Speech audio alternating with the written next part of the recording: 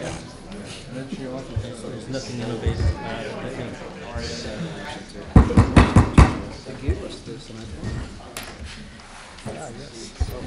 Good evening, everybody. Welcome to the May 16th meeting of the Wethersfield Planning and Zoning Commission. With the clerk read off the names.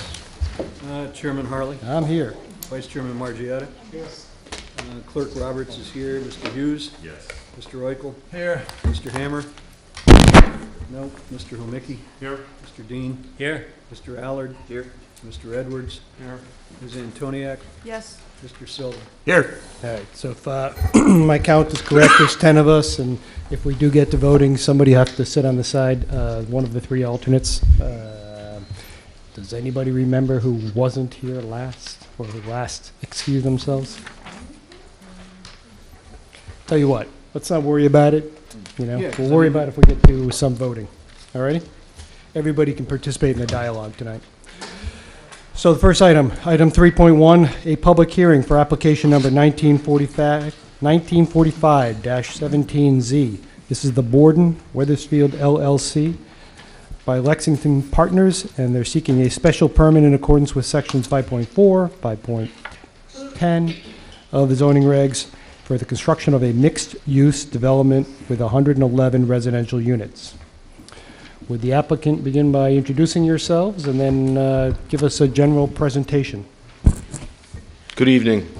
For the record, my name is Peter Alter. I'm an attorney. I practice law in Glastonbury. Also present tonight and participating in the public hearing will be some or all of the following people. Marty Kenny, who is a principal of Lexington Partners, the proposed developer of the Borden. Attorney Megan Hope from the firm of Alter and Pearson. Corey Garrow and Kevin Johnson, both of Close Jensen and Miller. Mark Fertucci, Fussin O'Neill, who is our traffic engineer. And Matt Koenig of Barton Partners, who is our architectural firm. Just in advance, Mr. Chairman, I did want to submit for the record the affidavit posting a sign as well as the return receipts for notice. Thank you. So that those are part of the record of the public hearing. The process by which we arrive here tonight has been the customary one expected in the town of Wethersfield. We have appeared before the Inland Wetlands Agency, secured all necessary approvals from that agency, including for flood zone activities, soil and erosion control approvals, as well as the activity adjacent to the Goff Brook. We also appeared before DRAC for the architectural review process. We made that presentation coincidentally on the same night as we were before the Inland Wetlands Agency and received a unanimous endorsement for the plans that will be presented to you tonight in terms of design and the architectural features prepared by Matt Koenig and his firm at Barton Partners, as well as the landscape plan done by Kevin Johnson. Site is served by MDC Public Water and Public Sewer. We have already engaged in planning and implementation with the MDC pending what we hope will be an approval of this project by this commission.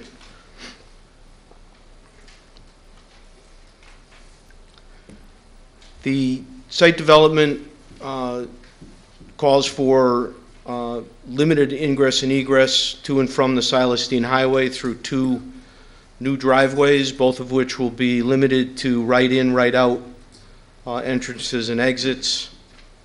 Inasmuch as the Silas Deane Highway is a state highway, we will be dealing with DOT in terms of the administrative review of the proposed driveway cuts. We have entered into a cross easement and parking agreement with the property at 1160 Silas Deane Highway, the Webster Bank building. which is on the corner of the Silestine Highway and Mill Street. That agreement, as is expected by your regulations, has been executed by both the owners of 1160 and Marty Kenny on behalf of the developer of 1178. Obviously, it's contingent upon we are actually getting approval and going forward with the development, but the agreement is fully executed. Mr. Gillespie asked that it be forwarded to Attorney Bradley for his review on behalf of the town. And I know that Attorney Bradley provided some comments this morning, which we've had the opportunity to review. We don't see anything in his comments that speak to any deficiencies within the agreement. And so I would submit a signed copy of that agreement and Mr. Bradley's letter as required by your regulations and as part of this hearing. Marty Kenny is a resident of Wethersfield and is the principal of Lexington Partners. Marty and his company have developed numerous successful multifamily and mixed-use developments in the Hartford area. And to provide you with some insight into Marty's activities, he has developed properties in Hartford, in Glastonbury, Bloomfield, Windsor, and is currently developing a 250-unit mixed-use project in Glastonbury known as the Tannery. They are obviously extremely high-quality developments undertaken by Marty throughout the Hartford area. Some of you may be familiar with Trumbull on the Park, which is 100 luxury apartments adjacent to Bushnell Park. It includes 8,000 feet of retail space, 600-car parking garage, and Marty successfully completed that project some time ago. He then moved to Addison Mill in Glastonbury. Addison Mill was built in 1850 and had fallen into disrepair as it had been used periodically only as a warehouse. Marty undertook a complete renovation of that project into 55 luxury apartments. It's fully occupied practically from the moment that it was completed, continues to be highly successful as a project in Glastonbury, which has really restored a part of Addison Road that had fallen into some significant disrepair. In addition, Marty has developed in more rural settings. Mallory Ridge is a project that Marty developed in Bloomfield in a more pastoral setting with very modern construction, amenities as you see, clubhouse, pool, exercise facilities, common rooms, and other amenities that tenants in places such as that are interested in. Windsor Station in Windsor, Connecticut is just about completed and occupied. This is 130 apartment homes in the center, really, of Windsor, and as part of the revitalization of the center core of Windsor as it rehabilitates the downtown around the town hall and adjacent to Loomis Chaffee School. And finally, at least for the moment, Marty's most ambitious project is the reconstruction of the Tannery buildings on New London Turnpike in Glastonbury. That's the brick building that you see in the foreground of the upper photograph. And then in addition to that, there's new construction in 5 additional buildings along the ridge line to the rear of the restored mill. This is a mixed-use development. It will have a restaurant, other commercial space available to it. First 3 buildings are CO'd and being occupied as we speak. And it has been very, very well received in Glastonbury as a high-quality development. Marty's interest in the Borden really comes from the Silas Dean vision for reinvestment plan that was developed starting in 2006 in this community in conjunction with Rocky Hill. Marty, as a resident of Wethersfield, had watched the Fund Zone building continue to be vacant, continue to fall into greater and greater disrepair as no tenants could be found to occupy it in its current state. He directed our firm and Barton Partners, as well as Close Jensen and Miller, to undertake a careful review of the Silas Dean vision plan and your zoning regulations to better understand what could be done with the property in keeping with that plan that had evolved for the Silas Dean.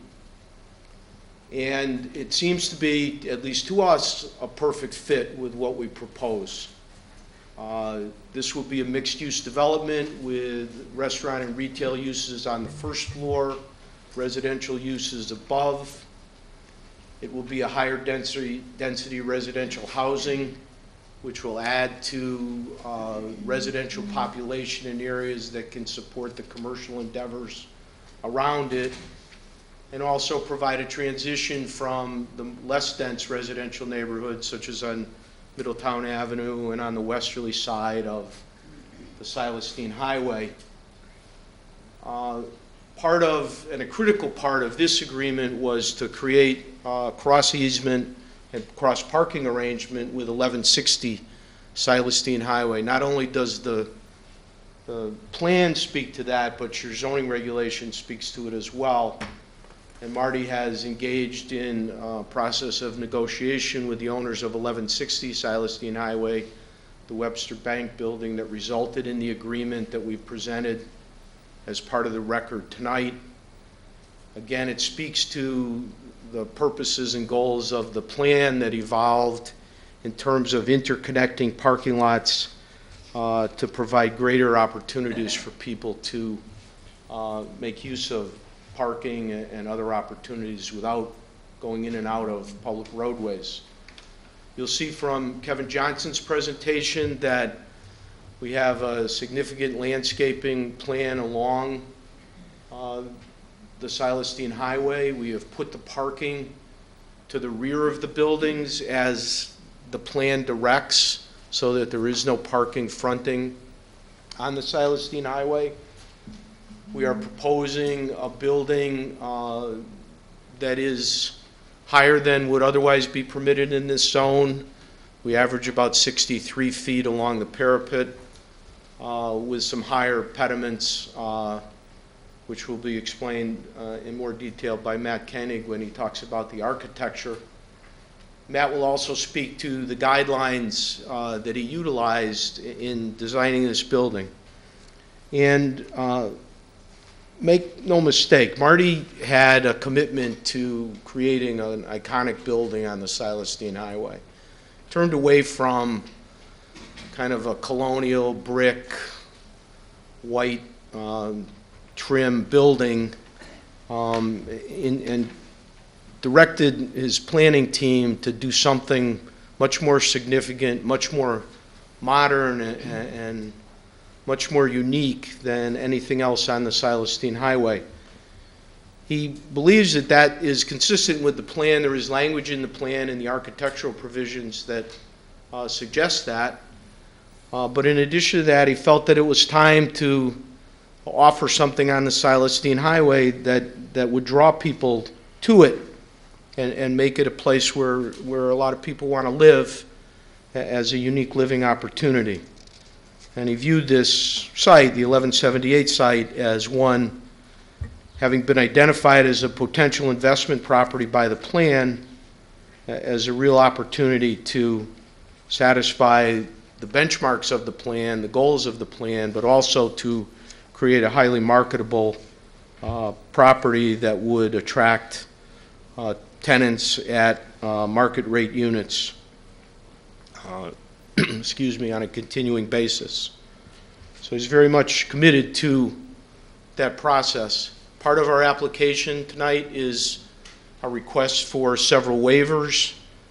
Your regulation provides that this commission, if it's satisfied that the regulation, the intent of the regulation is being met, that it has the ability to grant the waivers, and we feel that we're going to present you with an appropriate plan tonight that should generate the kind of support we believe it has, so that such a worthwhile endeavor can be put into effect with the granting of some really minimal waivers for the most part. Site is about 3 acres. It currently has, as you know, a single-story building, last known as the Fun Zone. Before that, it housed an aluminum manufacturing company, but was originally part of the Borden Dairy Farm, which is where the name the Borden comes from. Obviously, as part of this process, the entire building will be raised, taken from the site, so that new construction can take place. That would be the first undertaking in the construction sequence. This building, as I'm sure everybody who lives in Wethersfield and drives up and down the Silesian Highway knows, has been vacant and empty for quite a long time. I've heard people estimate anywhere from 15 to 20 years since it was last in active use. So we believe that we're going to present you tonight with a plan that speaks to and meets all of the goals of the vision plan, meets all of the requirements of the mixed-use development that we propose under your regulation, and with the exception of the waivers, which we will go into as we move through this process, we think that we satisfy each and every requirement of your regulations. Corey Garrow and Kevin Johnson are going to speak to the site plan, describe how the site will be developed, what steps have been taken to enhance stormwater management, for example, and the overall development of the site, as well as the site design and landscaping that we propose. Part of the requirements of your regulation is to provide not only a traffic analysis, but also a parking analysis. We provided both of those reports in advance. Mark Fertucci from Fuss & O'Neill is our traffic engineer, and he will speak to both of those reports that we have submitted.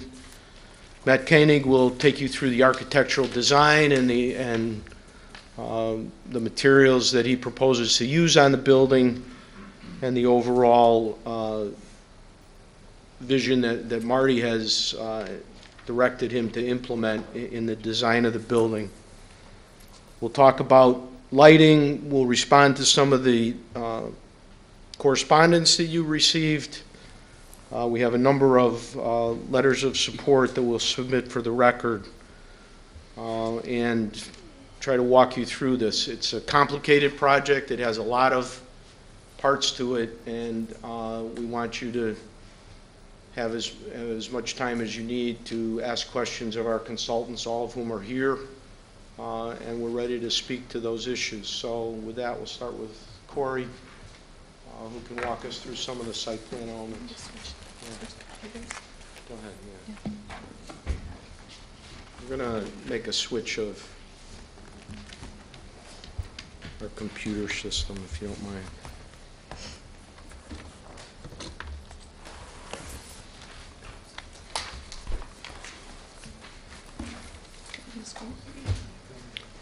Not yet.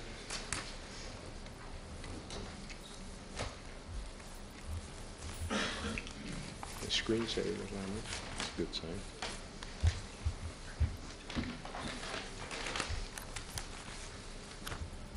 Okay.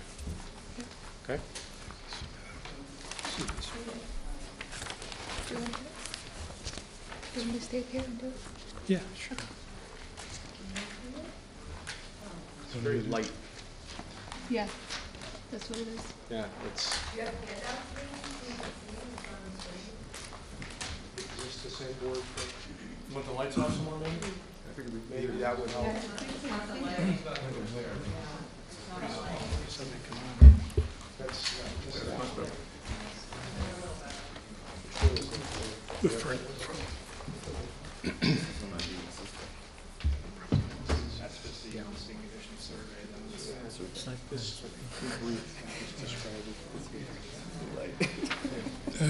Excuse me, good evening. My name is Corey Garrow. I'm with the firm of Close, Jensen and Miller, and we are the site engineers for the property, also the surveyors as well. First, I'd like to go over a little bit what the existing conditions are. Just to orient you, the site is located in the southeast corner of the intersection of Silas Deane Highway and Mill Street. It is bordered on the north side by Silas Deane. It is bordered on the south side by partial Gulf Brook. It is bordered, excuse me, on the north side by 1160 Silas Deane, and to the north of that is Mill Street. To the south side, there is a utility right-of-way. As most of you know, the site has been abandoned for a long time, so things have started to deteriorate very much. There's a 45,000 square foot building in the north portion of the site.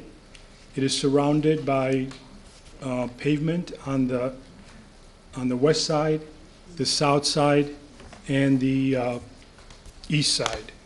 And it abuts, in a grass strip, it abuts the next door building on the north side as well. There are two access points, both from the Silas Deane. They're about 100, 150 feet apart. When you first enter the site, you pretty much go down. The actual elevations at the upper parking are about 4 feet lower than the actual building, because there's docks and walkways that bring you up above the flood zone. The entire site, except for the building, is within a floodplain. Anything below 29.1 is considered floodplain. And that pretty much encompasses most of the site except the building. There's also wetlands on the south side in this location, and on the east side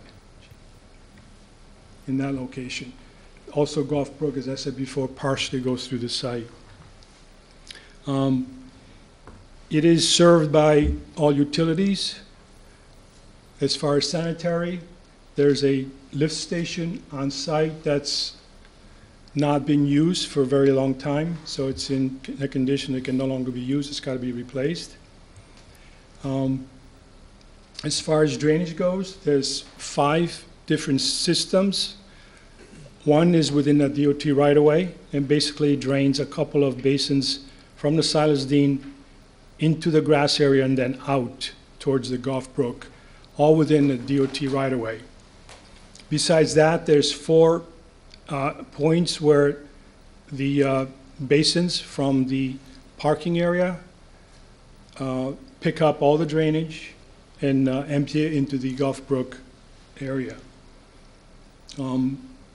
There's a sidewalk that runs along the frontage, and basically that's it for the existing. It's got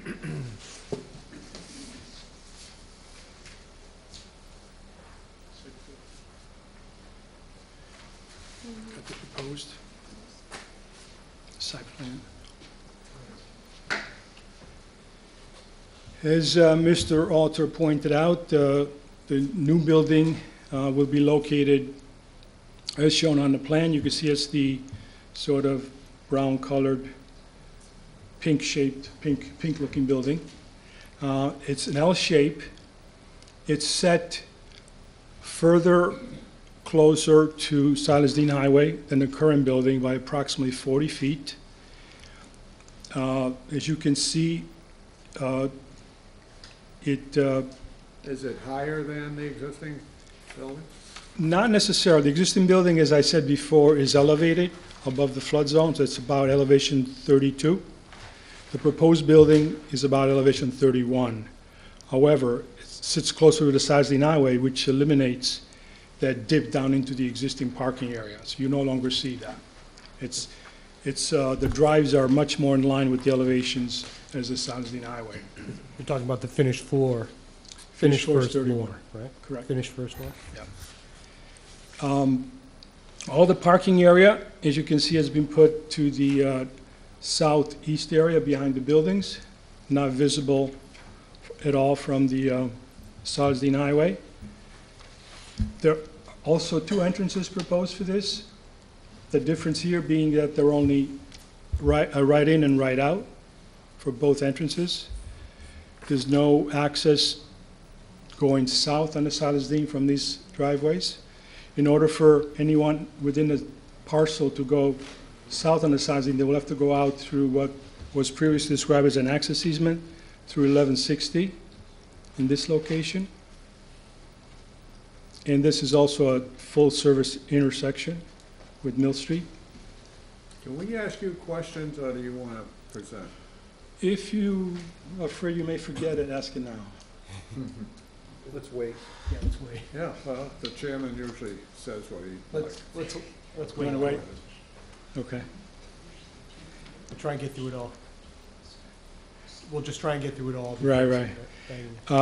There's also a sidewalk addition from the sidewalk that runs along the Silas Deane into the site at this location, and that connects to the surrounding sidewalks that go all the way around the building. As was noted before, part of this proposal is a restaurant. In this location will be an outdoor dining area, which is accessible from the front. There's also a proposed dog park down here in the southeast corner. And also, as you can see, we've also located all the dumpster locations in the back. And by the way, these driveways, there was a comment from, I think, the town engineer, make sure that the driveways can accept not only service trucks, but also fire trucks. But we've made these wide enough because we know there's going to be a lot of people moving in and out for WB50s, which are moving trucks. So there's enough space in the site and on these special design islands to be able to maneuver larger trucks in and out. We also have indicated a loading area in this location, which is off the travel path. This is the area where anybody moving in could locate their moving vehicles, anybody delivering goods for the retail or restaurant can park in this area. And they're serviced by a service corridor within this location inside the building. Anything else here? As I said before, the sanitary that's there today is obsolete, so we're going to be installing a new pump station in this location above the floodplain, sitting on top. And there's also walls proposed here in order to get back compensatory flood storage. It was lost by putting the building and new parking in there. So the site is actually, as far as flood storage, matches the existing conditions. There's maybe about 10 to 11 yards of additional storage, but that's kind of minor. There's no wetland impact at all. That's one reason why the walls are there as well. And it promotes creating a low areaness where any water quality that we do on site will be further enhanced when it goes into this low area before it empties into Gulf Brook. There is work proposed on Mill Street, as the traffic engineer will perhaps touch upon later. The work on Mill Street is required in order to provide additional left turn lane for anybody going southbound. Since we can't go southbound from these two driveways, everybody's directed to this driveway to go south. That necessitated making the existing turning lane, which is around 40 feet to about 175 feet. And we propose the grading on the north side of the road because it makes more sense when you look at what's on the south side. There's a utility line running on this side of Mill Street. And the poles are very close to the existing curb. And also, when you look at the shelf area between the curb and the sidewalk, it's very steep in that area. So any widening would be very hard to do on that side. If you look on the north side of Mill Street, the shelf area is pretty flat, and there's enough room to do 2 or 3 foot of widening at the most. So that made more sense to do that. We're going to go into drainage. Or grading, sure.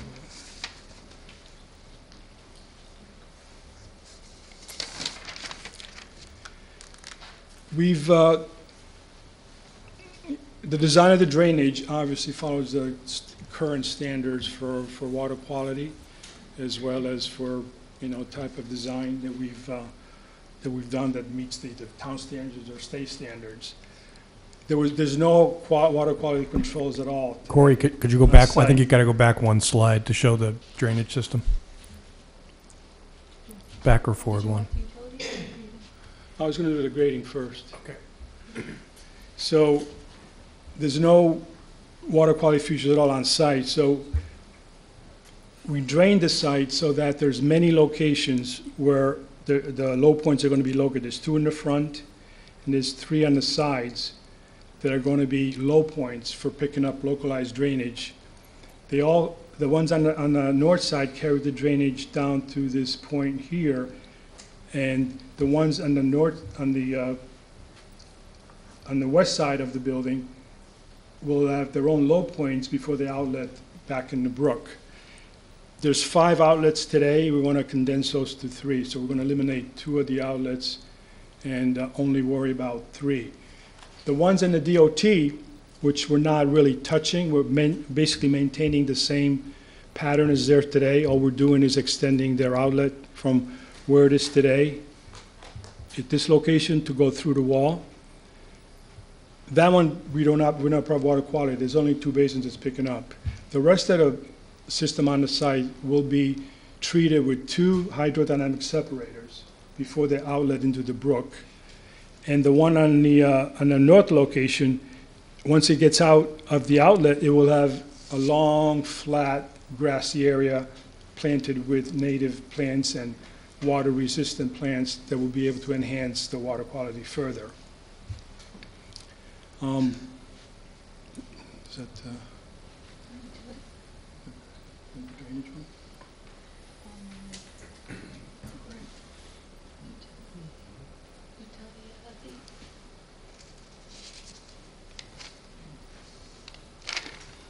Yeah, I guess we touched them both anyway. There's a lot of work within the DOT right-of-way, and which includes the drives, the sidewalks, the drainage. There's signing that guides people whether to enter or not to enter. There's landscaping, there's retaining walls, guide railing, fencing, a lot of work going on within the right-of-way. All this has to go before the state as far as this encroachment permit, and also to the OSTA for the traffic administrative decision. So those items that are within the right-of-way will be reviewed not only by the town engineer, but as well as the state. So I would, any comments that your town engineer has made concerning what we need to do with some of the DOT items, I would defer that we sort of wait to see what the state has to come back with comments before we can address them both.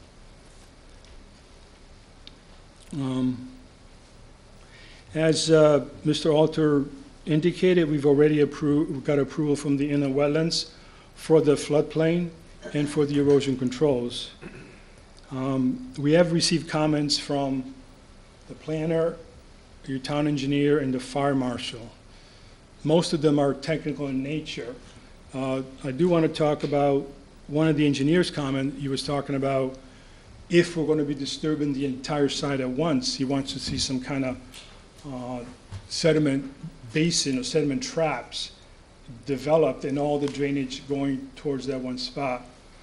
We feel that the way the site is being graded and the way the site is today, we think it makes more sense to break up the areas into smaller components of 1 acre or less to be able to control the water locally rather than driving it all into one spot.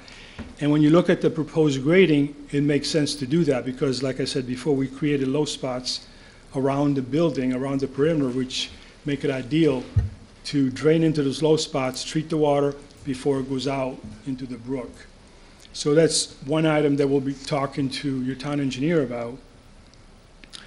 There's also comments from the fire marshal that he would like to see a couple more hydrants in there. I think in his memo that he did in November, he indicated he was going to provide us the location. So we're aware of that. We just have not received that information yet from the fire marshal.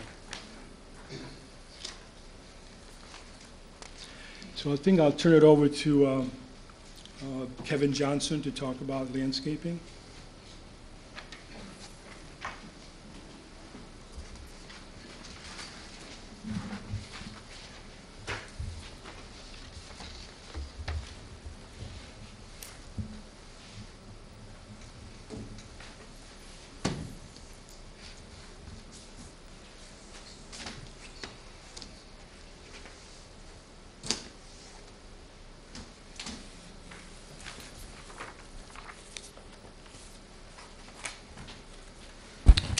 Members of the commission, for the record, Kevin Johnson, Close Jensen and Miller.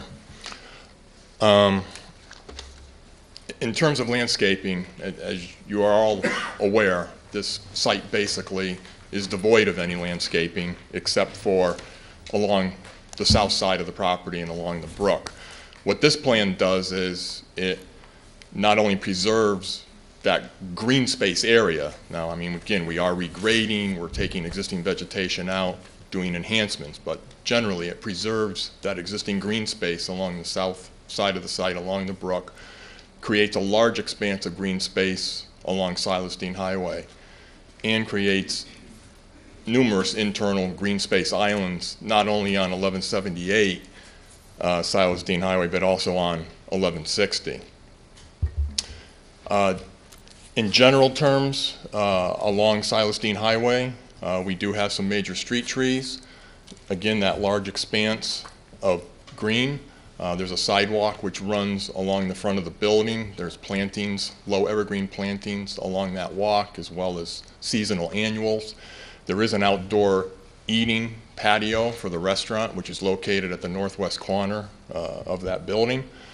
Around that patio, there's several multi-stemmed ornamental type trees to create a sense of space around that patio area, as well as to provide some shading for afternoon sun for patrons who are sitting and eating out in that area. Internal landscaped islands, generally it's major deciduous trees. For the overhead canopy, for the ground plane, it's numerous and different species of broadleaved evergreens, coniferous evergreen, ground cover type plantings, generally lower than 2 feet within the parking areas. And again, species that will tolerate drought, heat, so forth, snow plows, or snow piled on top of the plantings. In the parking area on 1160, entering from Mill Street to 1178, we've enhanced that parking area as well by the creation of several landscaped islands. Again, similar treatment of the tree canopy, the ground plane shrubs. What we tried to create there was, in effect, to create a type of alley, so a defined entrance as you move from Mill Street to 1178, and that drive is purposely lined up with a break in the building, the front portion of the building in the rear. On the south side of the site, again, as I mentioned, there's numerous invasive species. There is an extensive regrading along the parking area there to create the flood storage, compensatory flood storage area, as well as the dog park and so forth. So when that regrading is done, we're adding numerous ornamental trees, such as amelanchiers, river birches, a lot of native species, shrubs, that will provide forage and cover and so forth for wildlife and small mammals that may be living in that area. Between 1178 and 1160, again, we have numerous major deciduous trees, a much broader canopy where we have larger areas, islands.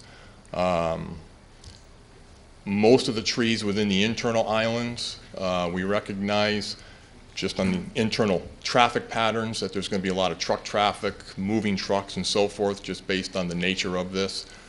So what I've chosen for a lot of those internal islands are tree species that are more fastigiate, more columnar, that don't have a huge overhead tree canopy, just to facilitate the movement of vehicles through those parking areas.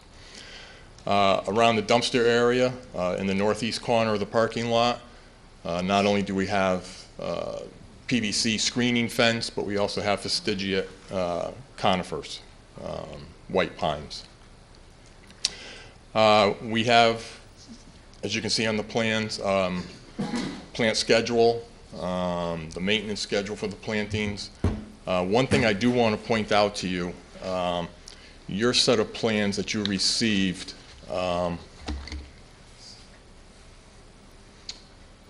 they do not have the two trees in this one island. That they were inadvertently, it is on the PowerPoint presentation, but the packet that you did receive, those two trees were inadvertently left off. So I just wanted to point that out, because when I briefly go over the landscape waivers. Everybody noticed. I was on it. Well, when I go through the landscape waivers, that's when you'll notice. The other thing I do want to mention before I do the waivers is seeding species along the brook. There's a couple different type of conservation mixes. These mixes are intended to be a taller mix, natives, mowed maybe once, twice a year. The other areas, between Silas Dean, the front of the building, and around the periphery, the landscaped islands between 1178 and 1160 would be your typical mowed grass. I prefer fescue mixes. They're more drought tolerant. They tolerate the heat better. So again, we've designed this plan to be in as much conformance as possible with your parking lot standards, design standards, your landscape standards. There are several waivers, which we do require.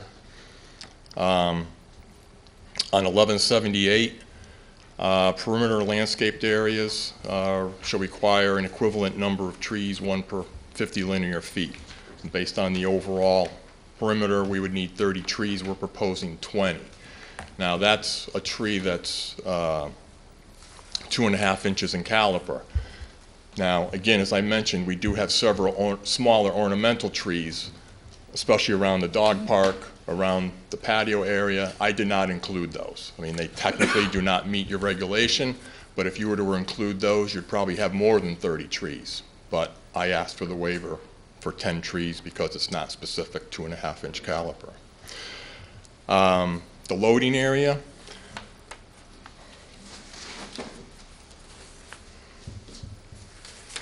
That loading area is located along the north side of the building. Again, the regulations require that it be screened as much as possible.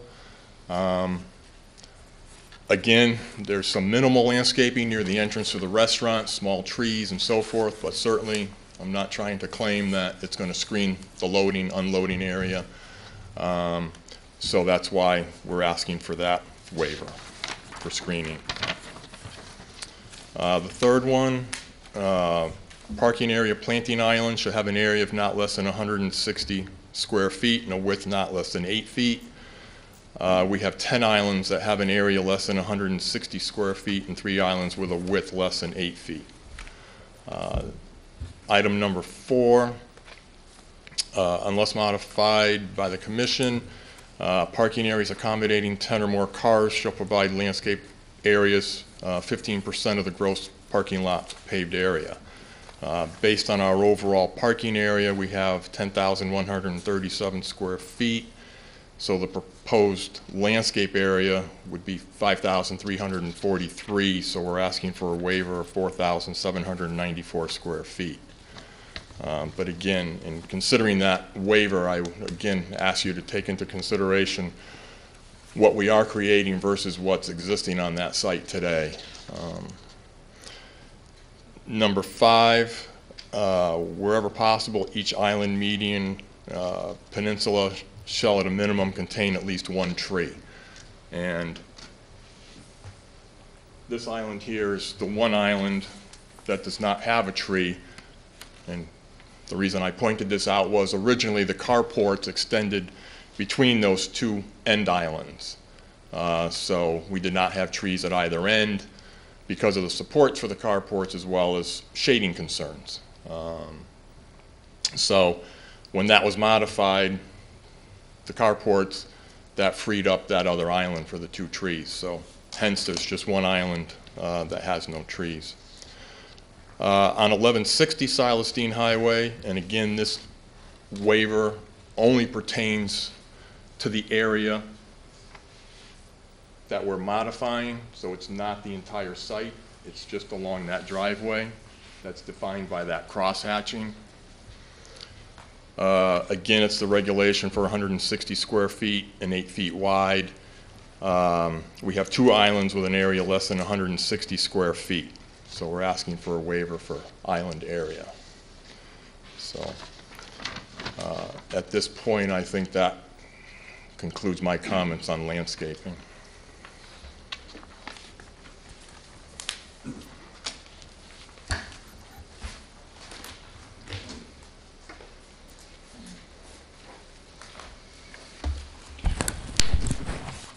Good evening. I'm Mark Fertucci. I'm a senior transportation engineer at Fuss & O'Neill. I'm also a registered professional engineer and professional traffic operations engineer as well. We did prepare the traffic impact study for the development. We also prepared a separate letter that had our shared parking analysis in it as well, and I just want to describe the findings of those studies for you here tonight. Just quickly to orient you to the site again. Site is located off on the southeast corner of the Silestine Highway and the Mill Street intersection.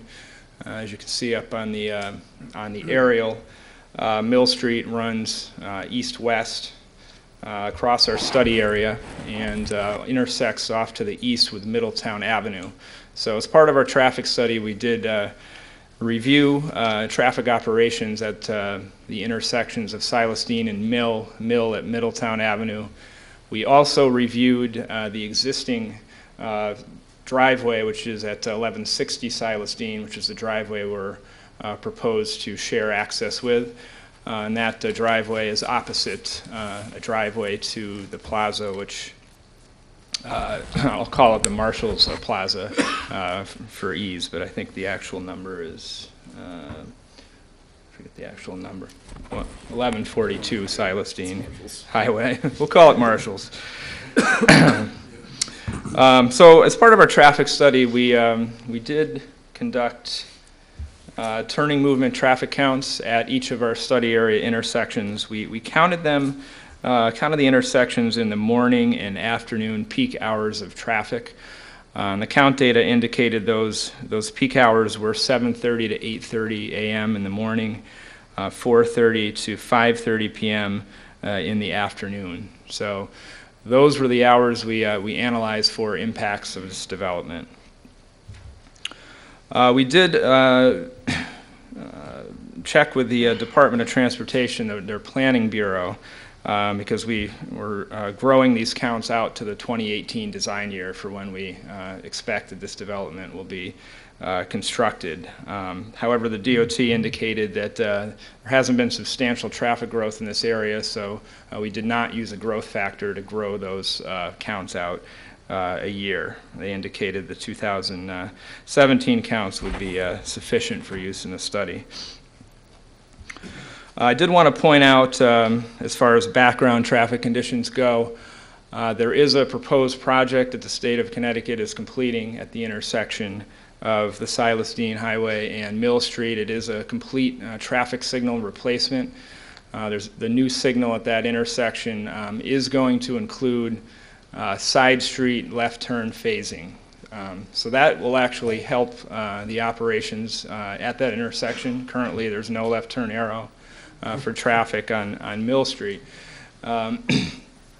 So those operations will improve, and to help the traffic get out of Mill Street a little better, that will also not only make it easier for traffic for the development, but just also for the background traffic on the roadway as well.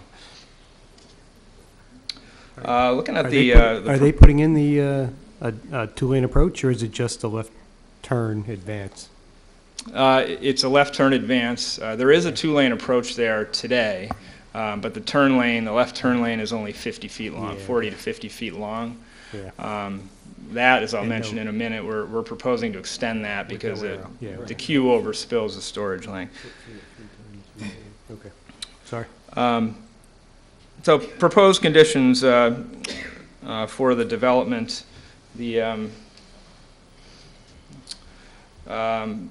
as was discussed earlier, and I'll get into more of the parking when I talk about the shared parking analysis, but we have 164 new parking spaces which are proposed on the 1178 site. There's 117 spaces which will remain on the 1160 Silas Deane site. So combined, we'll have, that's 281 total parking spaces which will be shared. The parking lots will be interconnected, and the site access, if I go back a few slides here, site access again will be via two right-in, right-out driveways on the Silas Deane Highway. We had recommended that left-turning traffic not be permitted to leave the site and to enter the site, given the width of the Silas Deane Highway is 5 lanes, and it would be very difficult to make those left-turn maneuvers, which is why we went with the right-in, right-out. And then you have the shared driveway at the 1160 driveway to Mill Street, which that will be full access to allow for anyone coming from the north on the Silas Deane Highway can't turn left in. They'll be able to go in via Mill Street, and vice versa to exit southbound on the Silas Deane from the site.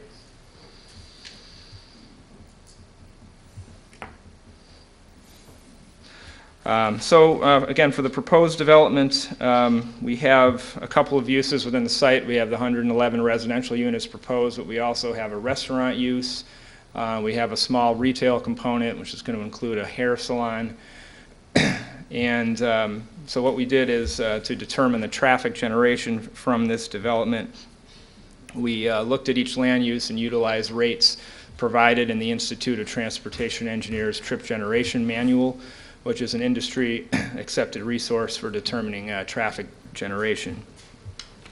What the IT manual indicated is when you take the traffic projected rates from each of those uses, the site will generate 61 trips in the morning peak hour of traffic, 201 trips in the afternoon peak hour of traffic.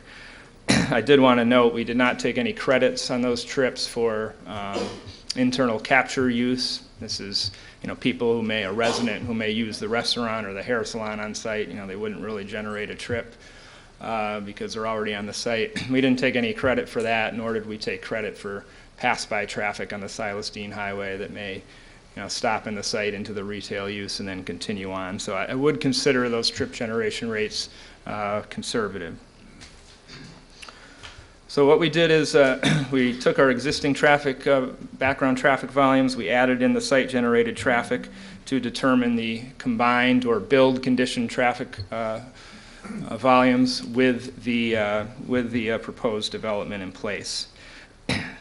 So we took those volumes and we then conducted a capacity analysis at each of our study area intersections to determine the operation of those intersections, comparing the operation before and after the development is constructed.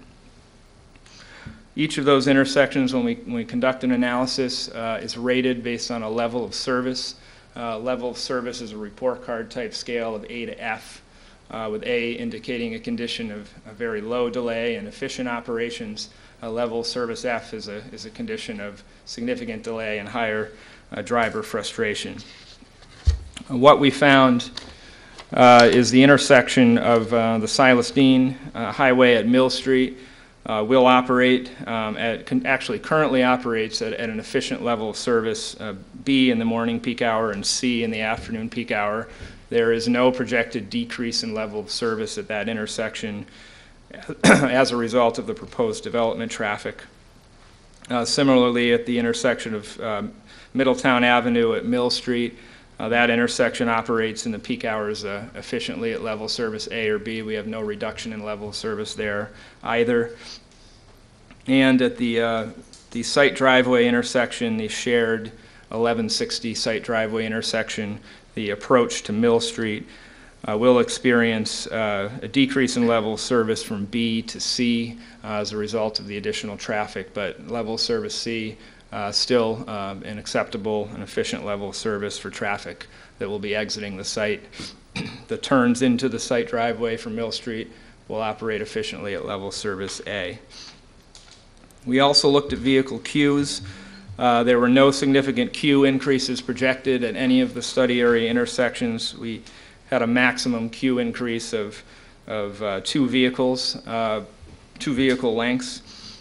However, I did want to note 2 things, or one issue that we did find, as I had mentioned, alluded to before, the existing left turn lane on Mill Street, the westbound left turn lane approach to the Silas Deane Highway, currently only 40 to 50 feet long, and our field observations and the analysis indicated that queue overspills that storage quite significantly, and we're adding about 2 vehicle lengths to that queue as a result of the proposed development traffic. So as Corey mentioned, we're proposing to lengthen that turn lane to 175 feet. It will require about 2 to 3 feet of widening on the north side of Mill Street.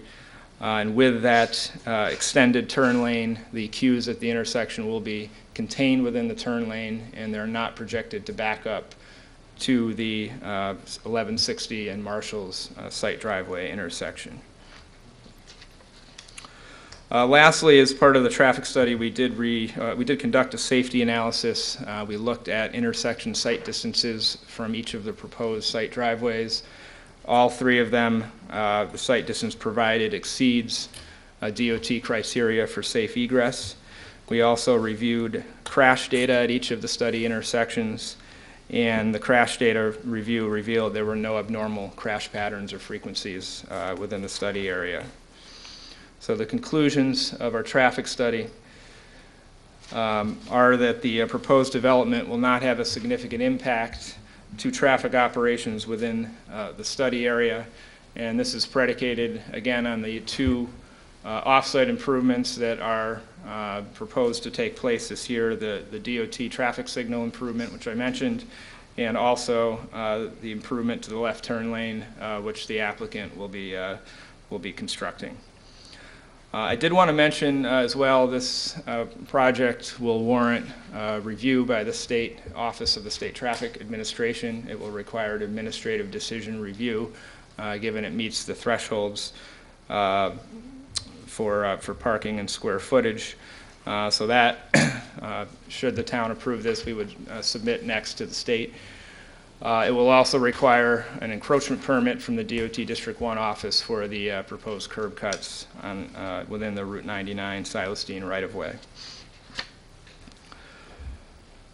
Moving on to our shared parking analysis, As I mentioned, we have a total of 281 parking spaces that will be available for use for this site, combined with the existing 1160 Silestine site. 164 spaces will be constructed on 1178 Silestine. That will be in addition to the 117 spaces that will remain on the 1160 Silestine parcel. So as part of the study, we did look at the parking requirements for the town of Wethersfield for what would be required for the uses proposed on the site. Zoning would require 1.5 units for residential, well, spaces per unit, 5 spaces per 1,000 square feet for retail, and 1 space per 3 table seats for restaurants. So that would yield, if you were to assume no shared parking at all, that would yield 251 parking spaces required for 1178 Silestine. So we looked at the 1160 Silestine parcel, and with this site, we have the benefit of it being open and operational. It's got some office and medical office use, so that's operating today. So we were able to actually go out and count the parking utilization that's actually occurring on that site. And we conducted those counts on Wednesday, November 16th, which we were advised is a normal operating day for the development. And what we did is, what we found when we conducted the counts were that the parking lot was fairly significantly underutilized. There was never at any point in the day was the lot more than half full. We saw with the peak demand of the parking lot, as you might expect with an office type use, was at 3 o'clock in the afternoon, and at that point we still had 70 spaces that were vacant. So we actually checked the vacancy of the building at the day of the counts. It was about 14% vacant, so we took that into account as well and bumped those numbers up in our parking analysis. So we know what's required for 1178 now. We know what's required for 1160. So we then went ahead and we did our shared parking analysis, and the basis, fundamental tenet of this analysis really is that the uses on the 1178 site and on the 1160 site are complementary.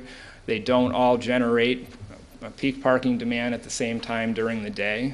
The residents will generate overnight parking demand, and the office will generate a peak demand during the afternoon. The restaurant more so in the early evening or at the lunch hours. So they're all generating at different times of the day. So the Urban Land Institute has methodology for a shared parking analysis, which is what we used here in this study. We looked at each hour throughout the day and what the projected demand of each use on site was for that hour of the day, and came up with a cumulative shared parking demand for each hour of the day for the combined sites. And that's table 3 of our parking letter, if you're looking at it. So what we found is, going down that table and looking at every hour of the day, the peak overall shared demand for the site was 250 spaces. That occurs early in the afternoon and about the 1 to 2 o'clock peak hour. We have a total, as I mentioned, of 281 parking spaces that will be available on the 2 sites. So if you do the net math there, we actually have a surplus of 24 spaces that would be vacant. That's at the projected highest peak hour demand throughout the day. So we are confident in doing this analysis that the parking provided, the shared parking provided on both of the sites, will be sufficient to accommodate the parking demand. And I wanted to make one other note as well. The rates, the hourly demand that we use for the residences, if you look at that table, though they are very conservative. The ULI methodology is conservative with respect to those residential parking demand rates during the day. I've done several of these parking studies in the south end of Stamford, and we've actually gone out and done counts to check the numbers, and we found that the vacancy of the residential spaces during the day is actually much higher than what the ULI methodology would propose. ULI says anywhere from 60 to 70% are still occupied during the day, but we're finding people are away at work. They're more vacant than that. So it just further gives me the confidence that this analysis is conservative. I'm sure you have questions, but we'll hold those to the end, and I'm going to turn it over right now to Matt, who's going to talk about the architecture. Thanks.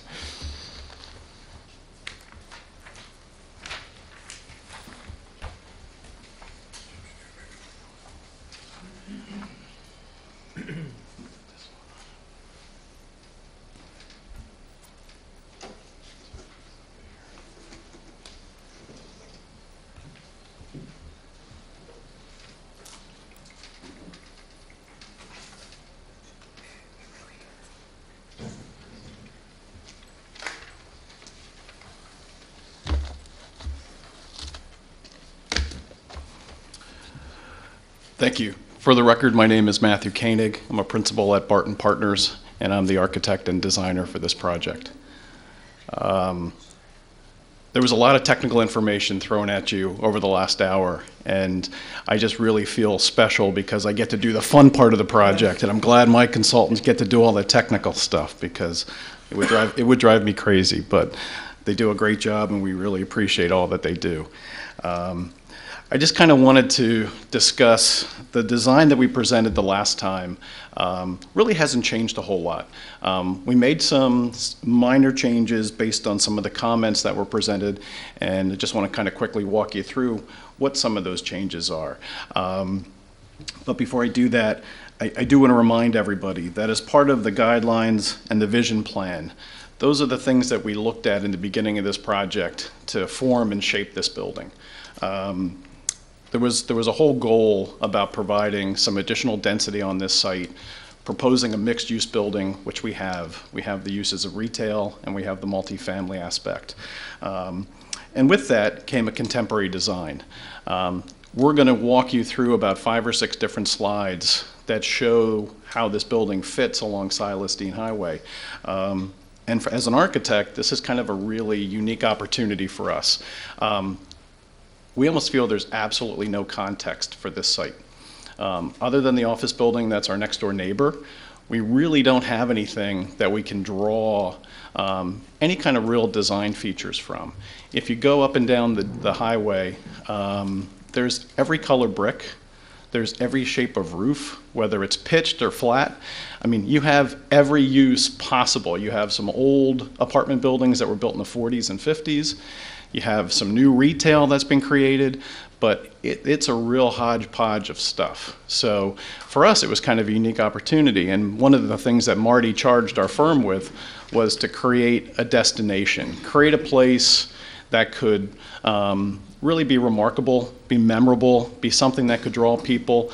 And I think Mark had thrown up one of the site plans during his traffic study that showed the amount of neighboring uses that surround this site, which as somebody who's coming here to rent an apartment, I think those are some of the real amenities to this location. You have every type of restaurant, you have every type of retail, you have so many things that make this site desirable. And one of the things that we do when we look at sites is we say, well, what's the draw? What's going to bring people here? And these are the type of amenities that draw people. Going into that contemporary design, there were certain features that the design guidelines required. They were looking for a relatively taller building, anywhere from 1 to 8 stories, and our project presents a 5-story building. We're using flat roofs, which also helps promote the kind of the contemporary look of this building. They talked about using durable materials, and we're using a broad range of durable materials, and I'll walk everybody through that in a second. The use of neutral colors. We are using a predominant palette of neutral colors that also helps promote the contemporary design. And they also wanted the building to be very pedestrian friendly. And those are one of the things that we've done, one of the small changes that we've made to make this building a little bit more pedestrian friendly. And we'll walk you through that in a second.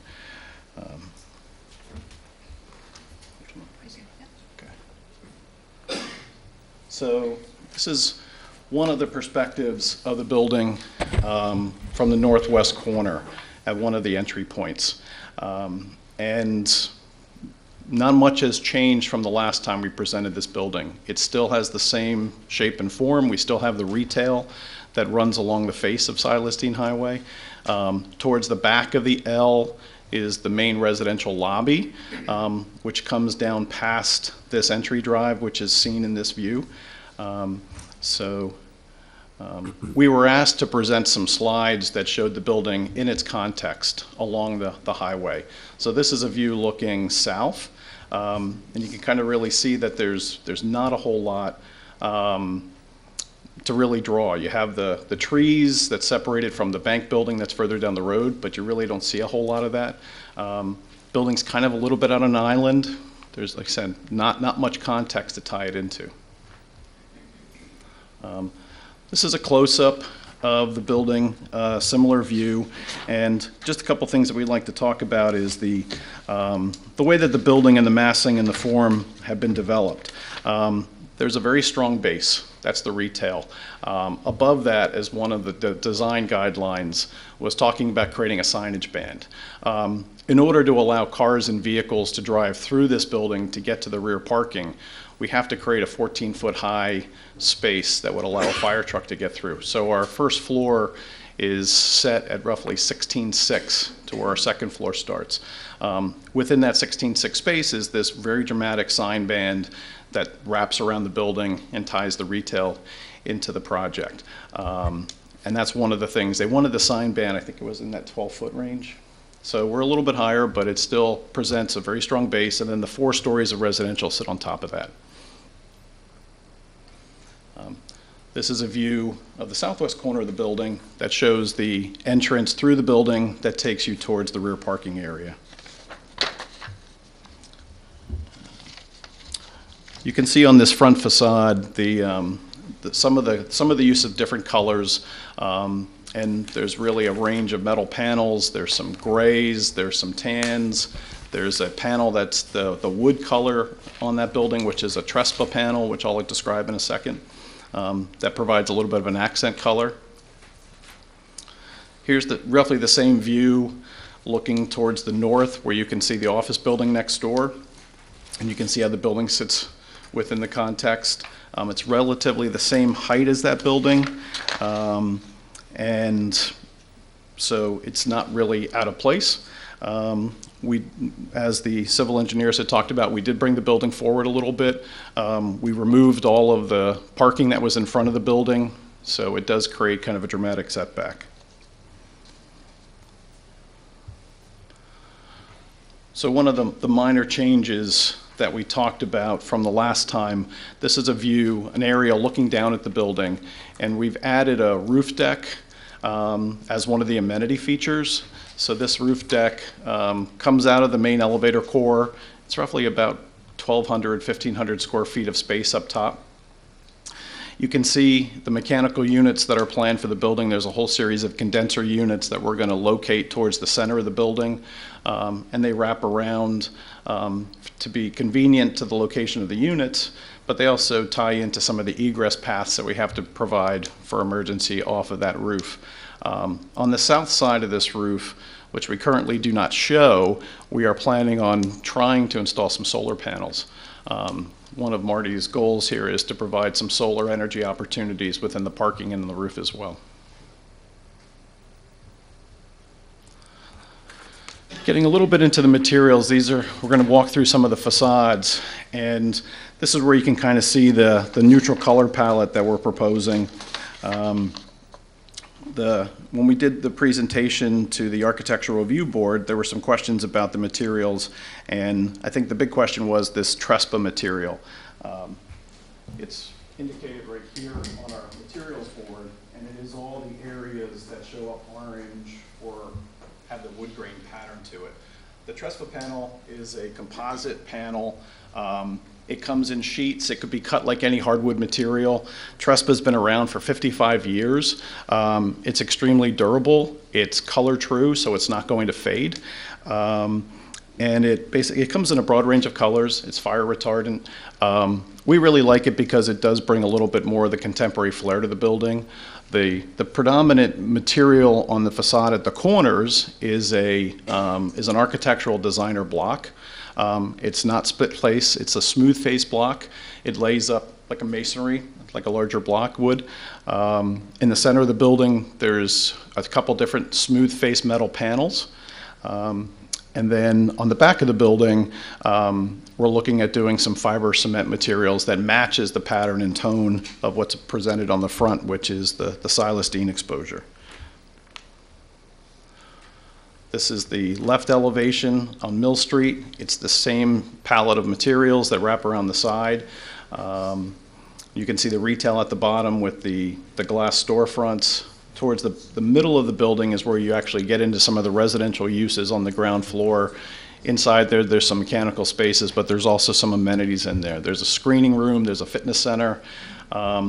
There's kind of a hole that happens midway between the retail and the amenity space, and that's an internal breezeway, which we've added to provide access from the rear parking lot so that if people want to get to the retail tenants on the front, they can cut through the building. In this area, I can show you here. This is where the breezeway and service corridor connect. At the architectural review meeting, there was some concern that area would be dark and not properly lit, which we always had the intentions of lighting it. It would be very open and friendly, but we've also added some additional windows in our fitness center that occur in this location, so there could be some more eyes into that space. And we also did talk about presenting some shadow boxes for the retailers to actually advertise in there to the tenants. So we're going to try to animate that as much as possible and make it user-friendly. The rear elevation and the right side elevation, the same color palette, same materials spread around all four sides.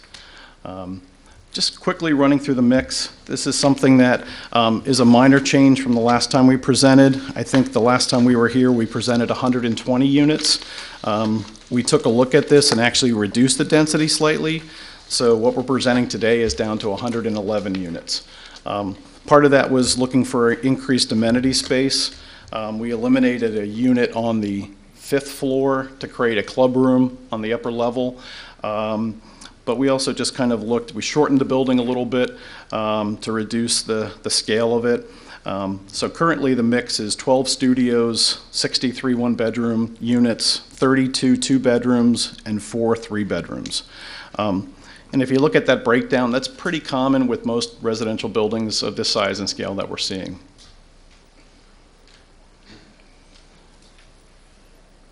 So this is the first floor plan, which was kind of a derivative of what I just showed you, but you can kind of see those two little service corridors in between the retail and the amenity space. The amenity shows up as purple. The retail is showing up as kind of a pink or orange color. I think in Mark's slide, that retail was slightly higher. The restaurant space is only 4,800 square feet.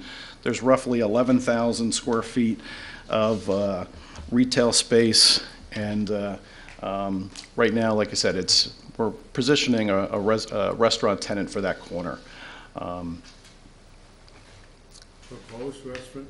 Proposed, exactly.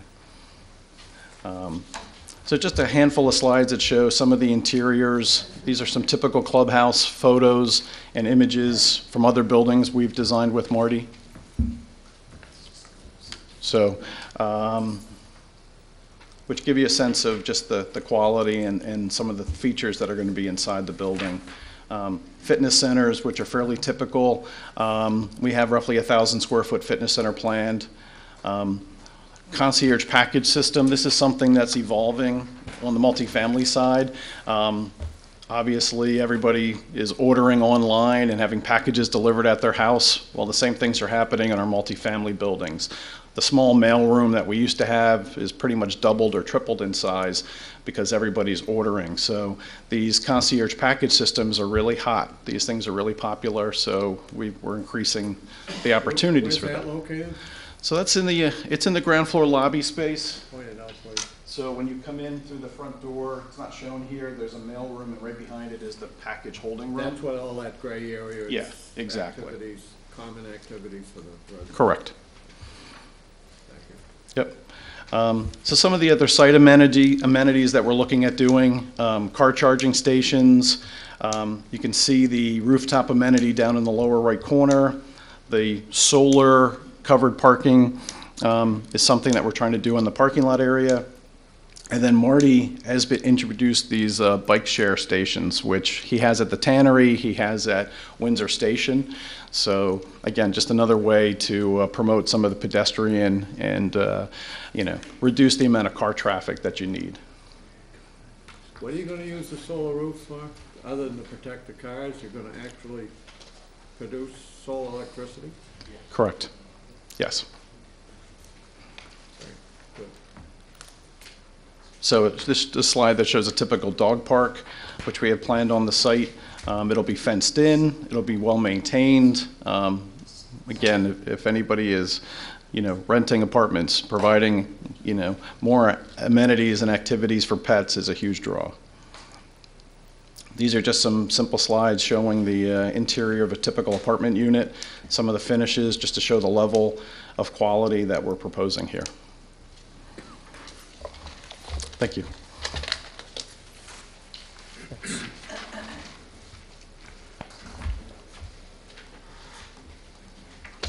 Some other matters on the lighting plan.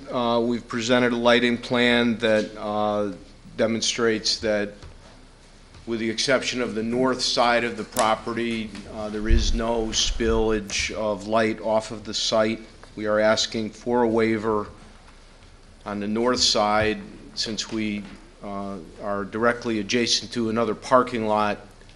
It would not be possible to have both parking lots appropriately lit without having some light spillage cross over that line. So one of the waivers that we're asking for is relief just on the northerly boundary with respect to lighting. Otherwise, the lighting plan fully complies with the regulations' expectations.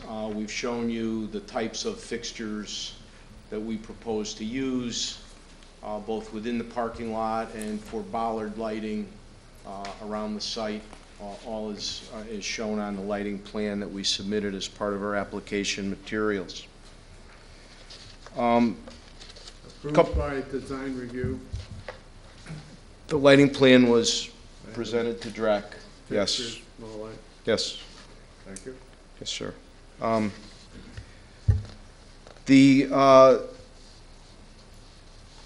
There is some correspondence that you received. I need Dean's letter. One letter was sent to the commission from an interested naturalist regarding potential conflicts with small mammals and birds. It was only, the letter was signed Allison L., so I really don't know exactly who that was, but Dean Gustafson of All Points Technology Corporation, who was our resource and consultant for our wetlands application, reviewed that letter and provided a very comprehensive response, speaking to a number of comments that were made. According to the comment letter, there appears to be an active killdeer nest on the ground in the front of the subject property building. Killdeer is not a listed rare species either under State of Connecticut or Federal Endangered Species Acts. However, killdeer is afforded protection under the Federal Migratory Bird Treaty Act.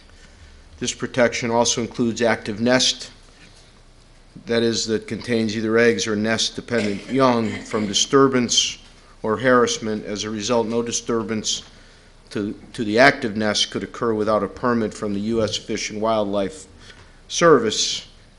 He goes on to describe that the nesting period is typically in April in Connecticut, so that construction activities that occurred, for example, after the beginning of July would not cause a disturbance to such a nest or protected bird. And we would ask Mr. Gustafson to come to the site and make a review before we commenced activities, since the first activity will be to raise the building.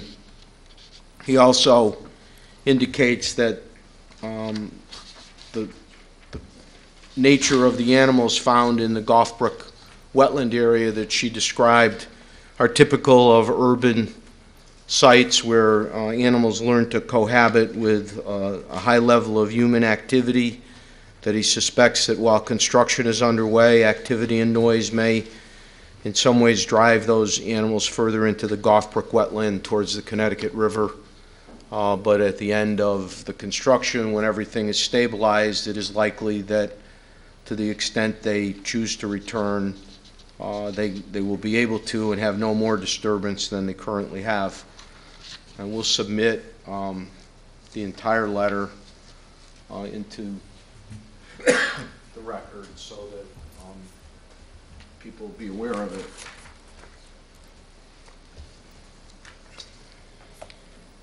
In addition, Mr. Kenny and our office have received a rather staggering, frankly, number of letters in support of this application. I think at the last count there was 55 letters from Wethersfield residents. I'm not going to go into all of them, but to say that they are unanimous in their support of the project is an accurate representation of what they say. There is a widespread expression of appreciation for the fact that a building that has been left wanting for a great number of years can now be developed into something very, very productive and iconic on the Silestine Highway. With that, and in summary, what I would say is that with the granting of the waivers that we've mentioned and outlined in our application, and a review of all of the materials that we've submitted, we believe that we fully conform to the regulations that are established for this zone and for this mixed use. We've presented you with a lot of material.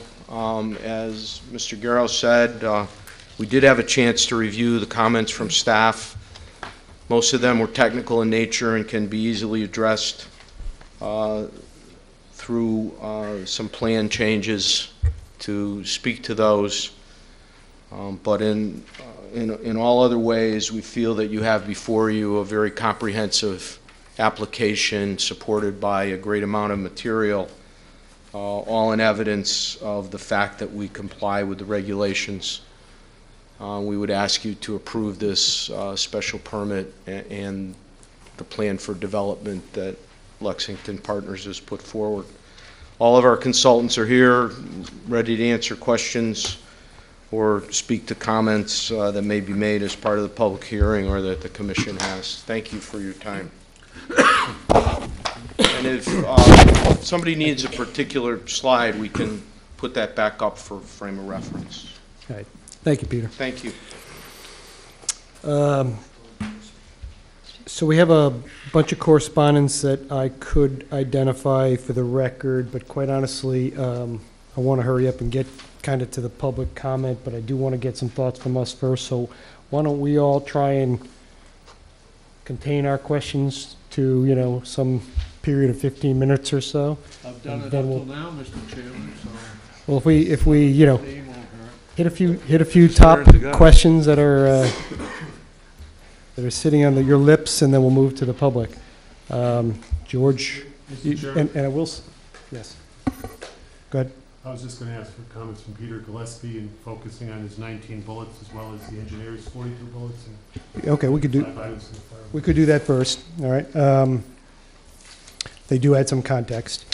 And also, the way the presentation was given to us, it was kind of given to us in a site civil and then landscaping, and traffic, and then architectural. So as we do our 15 minutes of questions, let's try and keep them so that only one person comes up, and we'll try and get through this.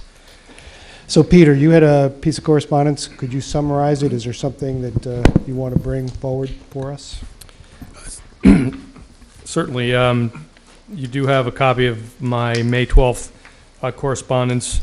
In essence, I attempted to summarize the proposal, and then at the end, there were a series of sort of staff comments, technical issues that we felt still needed to be addressed. One of the more important things for you to look closely at is the shared parking analysis and the shared parking proposed agreement. You did receive some commentary from the town attorney just today, so he did have the opportunity to review both the analysis and the actual agreement. He had some minor comments, but I think his main point was that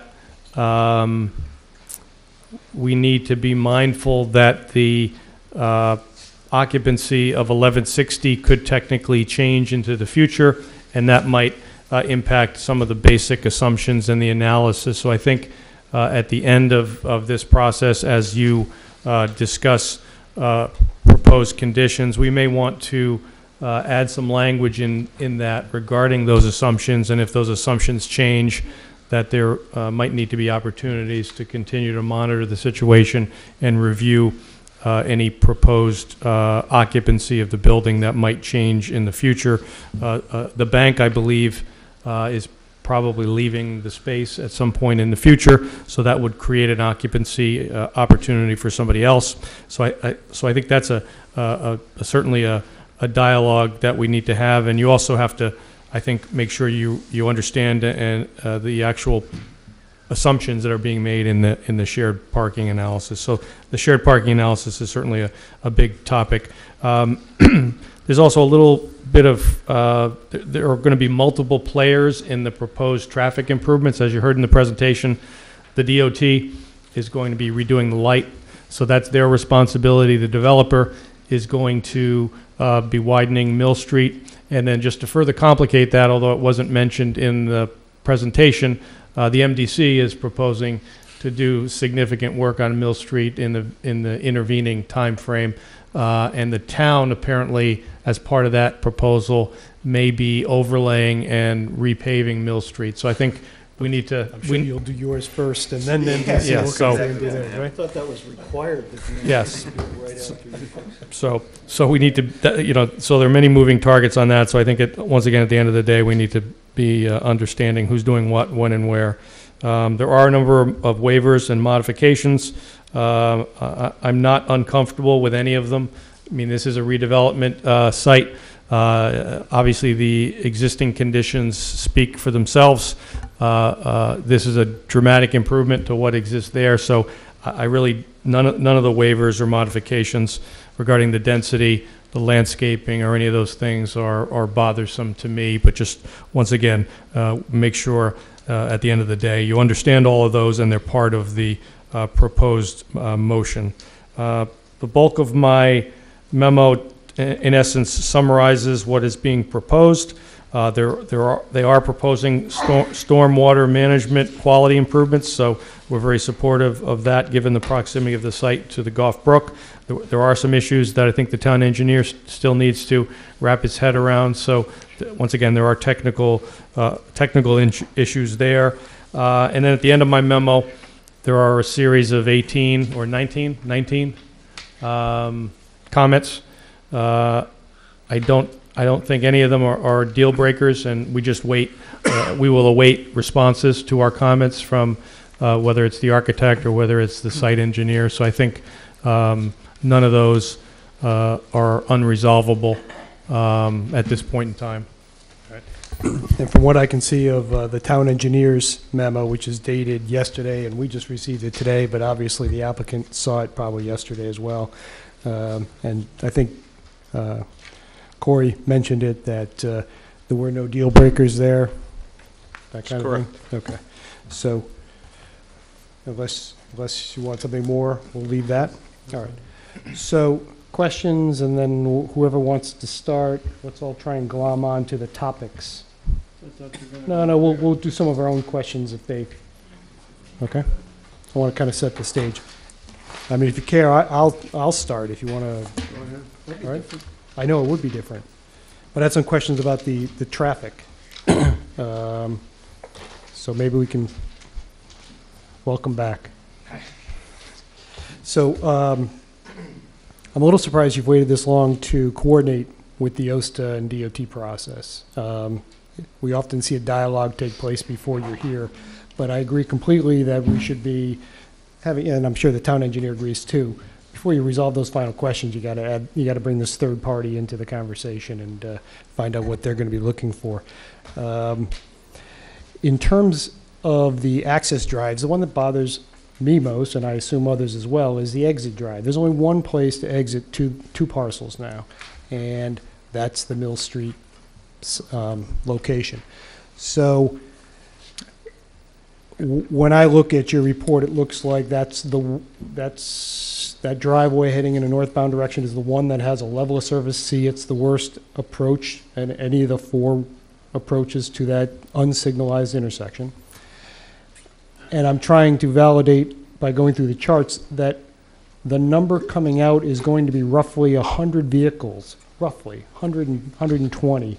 I want to make sure that, because when I look at the chart, I'm not sure I'm seeing it, that you have included the 1160 exiting volumes. There's a chart in here. It's table 1, appendix A. Mm-hmm. And there are 3 afternoon peak hour counts that roughly come up to something less than 100, but I don't see a 1160 exiting number. And I will just go like this and say it's got to be at least 20 because it's the afternoon, it's a commercial building, it's got 70 parking spaces in there, and that's what you found anyways, right? And I'm going to guess that a quarter of them are leaving all at that last hour. So 120 people are trying to leave there in an hour. That's not the end of the world, but you're not meeting a warrant requirement, are you? I assume you're not.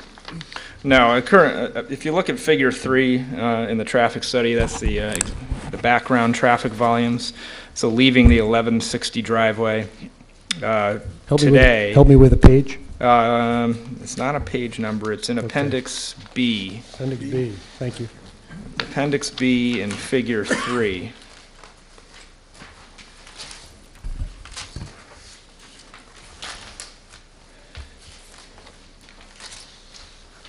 Okay. So if you look at site driveway 1, that's the 1160 Silestine driveway. So today it's got 9 vehicles that exit in the morning peak hour, and 20 and 10 and 5 is 35 vehicles that exit in the afternoon peak hour. And then if you go ahead to if you flip to figure 5, this is the additional traffic that will be added to that driveway approach from the 1178 site. So we're adding about 28 vehicles in the morning peak hour and 61 vehicles in the afternoon peak hour. And then if you flip to figure 6, you got the combined. So the total traffic coming out of there in the morning peak hour is about 37 trips, and then in the afternoon you've got just under 100. Got 96 vehicles exiting there. So as I said, that's a level of service C operation exiting the site. So that's an acceptable operation.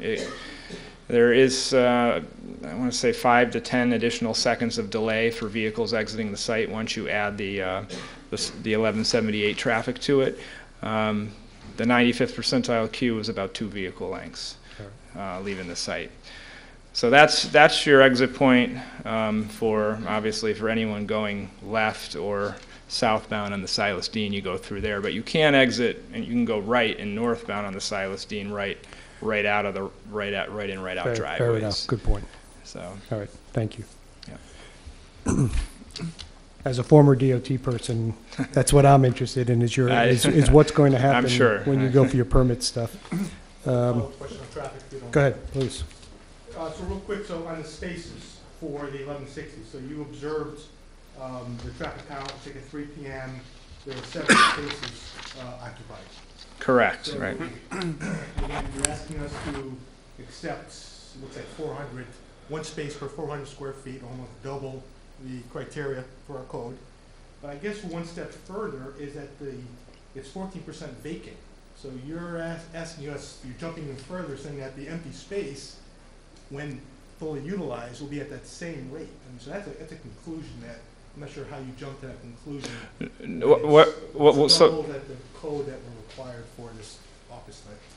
So table 2 is what we actually counted, and if you're looking in our parking analysis.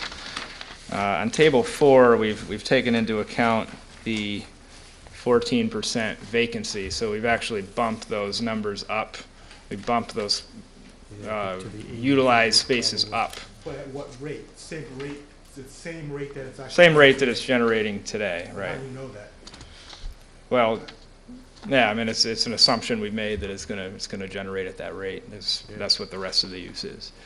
But I mean, if we were to take the zoning regulations and instead of bumping it up by 10, it would be 13 or 14. You know, it's not a significant difference. We could do that. You don't double the rate. You're assuming that you're at 400 square feet, one space per 400 square feet for the empty space, the 14% that's vacant. Well, it's actually one space for 220 square feet is what it came out to be, what the rate came out to be. That's the code, right? Right. But the rate you're calculating is... Oh, I see what what you're saying. Right, it's less, right? I just trying to come to that conclusion for that future use. I guess that's one of my concerns when that 14% space becomes occupied. And is that in the deed? So certainly that's one of the biggest assumptions in the whole parking analysis. I support, and I think many others do as well, support the whole idea of the shared parking stuff, right? We have it in our regs, et cetera. But it is a pretty significant assumption in the whole calculation. Right. Sure. This issue of changing uses came up in terms of our relationship in resolving 1160 and 1178 in that agreement. And I did have a discussion with Peter about that and the process that this town goes through. If there is a change of use in 1160 or 1178 or any other commercial building, that change of use is required to make a demonstration that the parking is adequate before that use is approved and can be commenced. It can't operate in a vacuum. It's got to present itself to the Office of Development and to this commission, if necessary, to justify the use. So that what we did was we took and got the direct information as to the uses in the building and what the vacancy rate was, and used that as the basis for this analysis. If all of a sudden the Webster Bank space, somebody arrived there and wanted to put a 300-seat restaurant in there, that can't be done. Whether 1178 exists or not, it can't be done because 1160 doesn't have adequate parking to support that use. That use would require 100 spaces all by itself. There's only 117 on the entire site. So that there is an internal control within your regulations for this changing use. And there is, at some point, a maximum of uses that can be established on these spaces. And the limiting factor is always parking.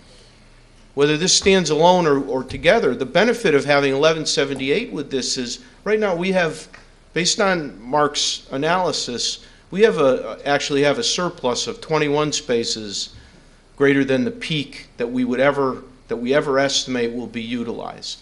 So we have a 10%, almost 10% factor of excess spaces.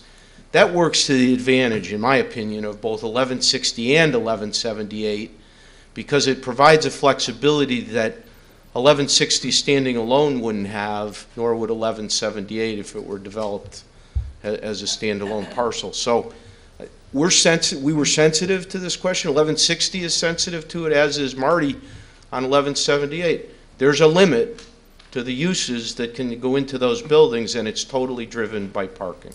And unless I've misstated our conversation, Peter, my understanding is that those kinds of changes of use have to come to the town hall anyway.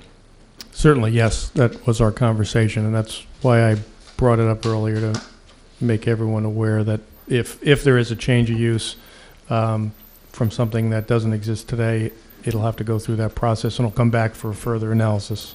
I can only assume that the owners of 1160 have taken that into consideration when entering into this agreement. You want to hope so, They're right? businessmen. Yeah. I can assure you that it was a carefully discussed. I'm sure it was. Other questions on traffic? This would also apply to the Marshall's possible change in use. I mean, it's a large retail with a pretty intense parking site there anyway, but as we said, if the town attorney's making some observation, if the Marshall site opposed more intensity, maybe 3 to 5 more tenants, they'd have to come back, just as we're talking about now. Traffic? Good, excellent. I have just a question on the Silas Dean driveways. Sure. Just curious what the options were as you guys were developing it. It looks like through whatever you've done with the variables, you have more people coming in driveway 3 and more people leaving driveway 2. Was there ever an option of making one an entry only and the other an exit only? Because does the 10 cars that you're getting exiting driveway 3, does that help you not bust in with the intersection of Silas Dean and Mill? So just curious if you looked at other options, because the one thing that's popping out at me is there's 4 pedestrian crossings right now. Right. And if we can reduce that by half, it seems like a good idea. But just, I'm curious, A, how the model is set up, where you have, how do we know where more people are coming in the first driveway than the second? That's kind of just a side question. But more importantly, do we need 2 entries and 2 exits? Yeah, I suppose is like, was something failing that we needed to do it? It was discussed. I think that, you know, the biggest issue was it helps with the on-site circulation to be able to enter and exit in both locations. The existing driveways today are actually, there's 2, and they're the pre-existing driveways, I should say. They were actually full access, but no, it helps with the site circulation to have them both right in, right out. But as far as, you know, the fact that more are turning into the site driveway 3 and more are coming out of 2 is more, it was a projection on our part. It's more kind of human nature when you're approaching a site. You know, if you got a gas station, for instance, you got 2 driveways, most people take the first, and then most people leave the, you know, the closer one to where they're exiting from. So that was the basis behind that. So, but in either way, you know, the total number of rights in and lefts out, or sorry, rights in and rights out from those 2 driveways, it's going to be the same total number if we had it 1 driveway all in, 1 out, versus in out on both. It wouldn't have affected the Mill Street intersection distribution, I guess is what I'm saying. No, not necessarily that. I was just wondering that if we made it a 1 in and a 1 out, separated them, or however we did it. It sounds like nothing is preventing that other than the on-site circulation would suffer from that, but not necessarily the fact that you'd be dumping too many people and it would queue through the building or something. Right, more of a circulation issue, and it you know, it also helps to be able to provide that right in from the site driveway 2. It helps the 1160 property as well, because now that you have the cross access, they can utilize that entrance as opposed to going through the Mill Street signal and kind of circulating back in from the north. They can also use it to exit. My engineering colleagues to my left talk this way. I see potential conflicts if you come out of the southern driveway and go right, and somebody's coming in the driveway that's, what is it, 100 feet maybe? And you got 2 full lanes on the Silas Dean with no slowdown lane there. It presents conflict. to some degree, and I think this is the point maybe they could be making over here too. But I don't know. You don't see that? Yeah, I mean, we've tried to keep the maximum separation of the two driveways. And the I silos. think it's far enough apart to not be a problem. Well, yeah, I mean, the person exiting from the southerly driveway's got to yield to somebody who's coming northbound and slowing down if he wanted to turn into the northerly driveway. So they've got to yield to that person. So even if he's slowing down, he's got to come in behind him. And So there it's may kind be of queuing lines there anyway at Mill Street back to some degree. the traffic, At say, yeah, certain points in the in the day. peak period, and at times that back of queue gets to the vicinity of the driveways, but it clears when the light goes green. So any of the backups are fairly brief.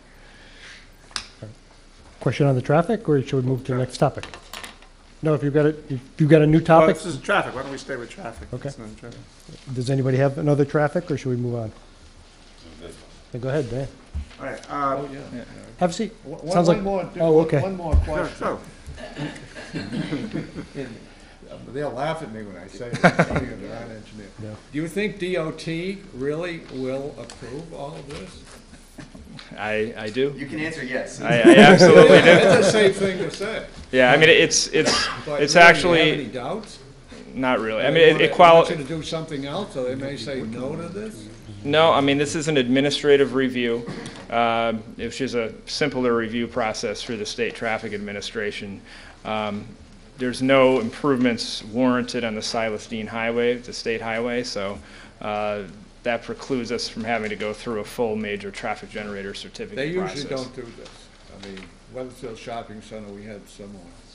And a colleague told me, oh yeah, it'll fly.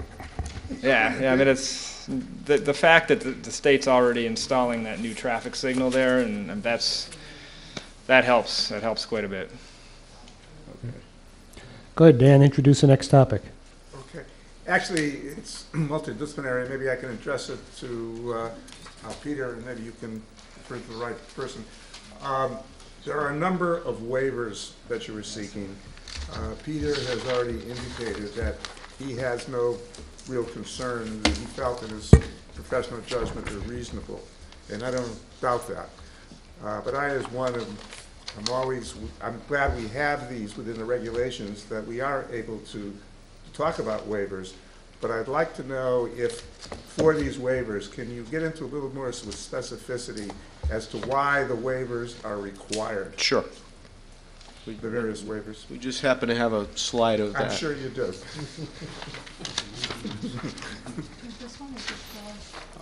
Well, okay, let's start with this. This is your regulation for the regional commercial zone, and it calls out that the commission may, by special permit, waive any dimensional requirement. These regulations for mixed-use development if the design implements the streetscape and architectural guidelines of the plan. So we feel at the outset that we qualify under that regulation to at least come forward and ask you to consider granting the waivers. So may I go to the waiver? Okay, so these are all the waivers. Some apply to 1160 and some apply to 1178. And Kevin Johnson, our landscape architect, spoke to the issue of area and width of several of the islands on 1160. As he indicated, we're trying to create an LA of islands and trees that leads people from the Mill Street entrance to the underpass of the building. And to do that, the islands have to be shaped as he's presented them. For parking spaces between the building and the street line, we actually have a half of a space on the 1160 that is over the street line. I'm sorry, on 1178, stand corrected. And we're asking you to allow parking spaces slightly forward of the building setback line but recognizing that we're creating a significant green space, a streetscape, as directed by the plan. We have less than the required parking spaces to do this for both sites. We would need substantially more parking spaces if we did not have the easement agreement that we presented to you. Nevertheless, that's a waiver that we would ask for based on the easement that we've shown you. I mentioned the light spillage along the shared property line. It's just not possible when we're lighting the driveway on our side of the property and they're lighting the driveway on their side of the property not to have light spillage that would exist there. On 1178, Kevin mentioned the perimeter landscape areas on the side property line. He mentioned that loading area that we've established in the north boundary, in the northerly driveway, in this area for residents and for service vehicles to the retail facility. As Matt mentioned, we created a separate access way so that those facilities could be serviced. And it's just not possible for us to build some kind of landscaping artifice in there without creating a problem in the driveway. It is screened by the plantings that we're creating along the separating line between 1160 and 1178, but it's not a full landscaped area created just for the loading area, so we felt we had to point it out and ask for a waiver. We had the same issue with several of the landscape islands on 1178 as we did on 1160. It was very important to create turning radii for emergency vehicles and for trucks. And in order to do that, some of those area width of landscape islands are slightly reduced. We cannot meet the landscape islands for 10 or more cars equating to 50% of the gross paving area. Kevin gave you that calculation. We're about 4,500 square feet short of that on a 3-acre site. He pointed out the landscaped island that doesn't have a tree. That's the next one. It's just that one. Everything else got treed. Again, we have a part of a parking space between the building and the street line on 1178 as well. And again, we have less than the required parking spaces to service 1178 based on the mutual easement that we provided. The same light spillage waiver as we have for 1160 applies to 1178, so we named it twice. Matt has shown you some elevations which show that even though we have a 5-story building, 63 feet to the parapet, and about 73 or 74 feet when you take into account the elevator shafts, it's comparable to the office building to the north, and it's also comparable to the condominiums on Mill Street in terms of the height. So it isn't looming over other buildings in the area, but it is higher than what's called out in your regulation, and so we've asked for a waiver of that. And then finally, you would call out a density of 25 units. We first appeared before you with a proposal for 120 units. We reduced that to 111, but that still is beyond, in excess of the requirement of 25 units per acre. 25 units per acre does not make a suitable economic model for this development. And when Marty worked very hard on the plan, he shortened the building, he created some different spaces within the building to increase marketability. The unit number went down, but the 111 units is the financial sweet spot for this development that he really doesn't feel he can go under. 25 units to the acre simply doesn't make an economic model that all of the development that has to occur can't be accomplished in that way. So those are the waivers, and you know, Peter had helped us work through these to identify all of them. I certainly appreciate his comments that he's not uncomfortable with any of them. There are no great waivers, at least in our mind, that we're asking for. Given the nature of the plan and the quality of the development that's proposed, they seem like a reasonable development plan, and they certainly offer an incredibly better site than you currently find on the Silestine Highway. And it allows Marty to go forward with a plan that can work as a developer. So those are all the waivers that we've asked for and the reasons for them. You done? Answers my question. Thank you. You're welcome. George? Is any, oh, I asked the question partially before. Any of your retail are real? I mean, you don't have anybody signed up or talking to anybody? It's just proposed, right? Both? Three? Three of them, right? Yeah. Marty Kenny, Lexington Partners. Hi. The answer is we haven't signed anybody, but do we have very real prospects? Absolutely. And we have a group, Charter Realty out of Westport that leased up Front Street, who's working on the property with us. And we have specific prospects for the salon and also for the restaurant that we're currently talking to. But we haven't signed anything because we don't have a deal yet. It can be difficult, but I wish you the best on that one. Yeah. Thank you. Access to Goff Brook. Are you allowing that? No. I didn't think so. Why? It's we didn't want to get involved in a wetlands permit for that purpose. We didn't. What program? For that purpose, in order to build a pathway down to Goff Brook, and it doesn't. All the legal aspects to it. And it wouldn't go anywhere.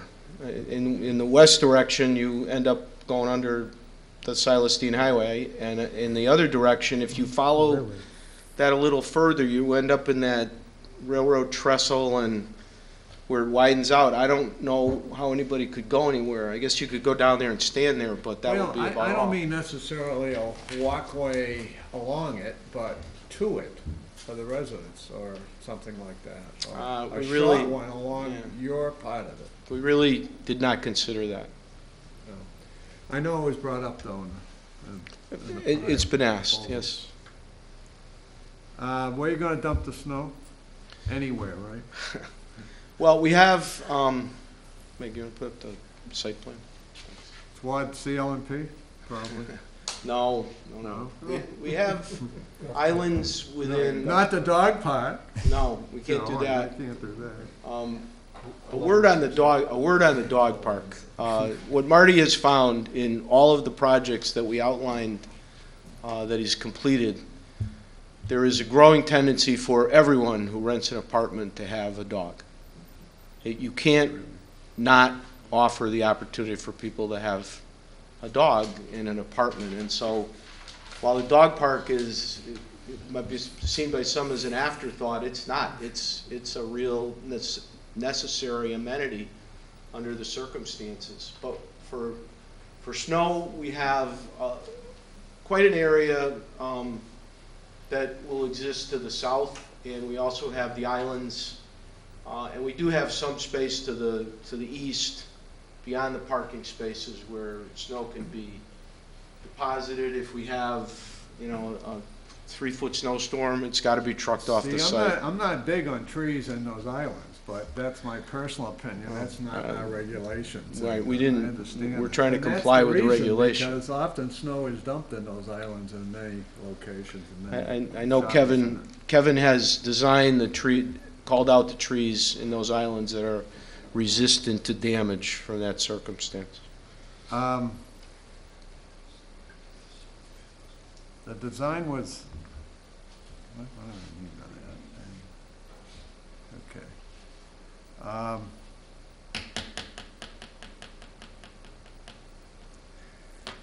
Any chance, and I guess I gotta ask, maybe I can't ask you, but the town staff. We talked about Mill Street and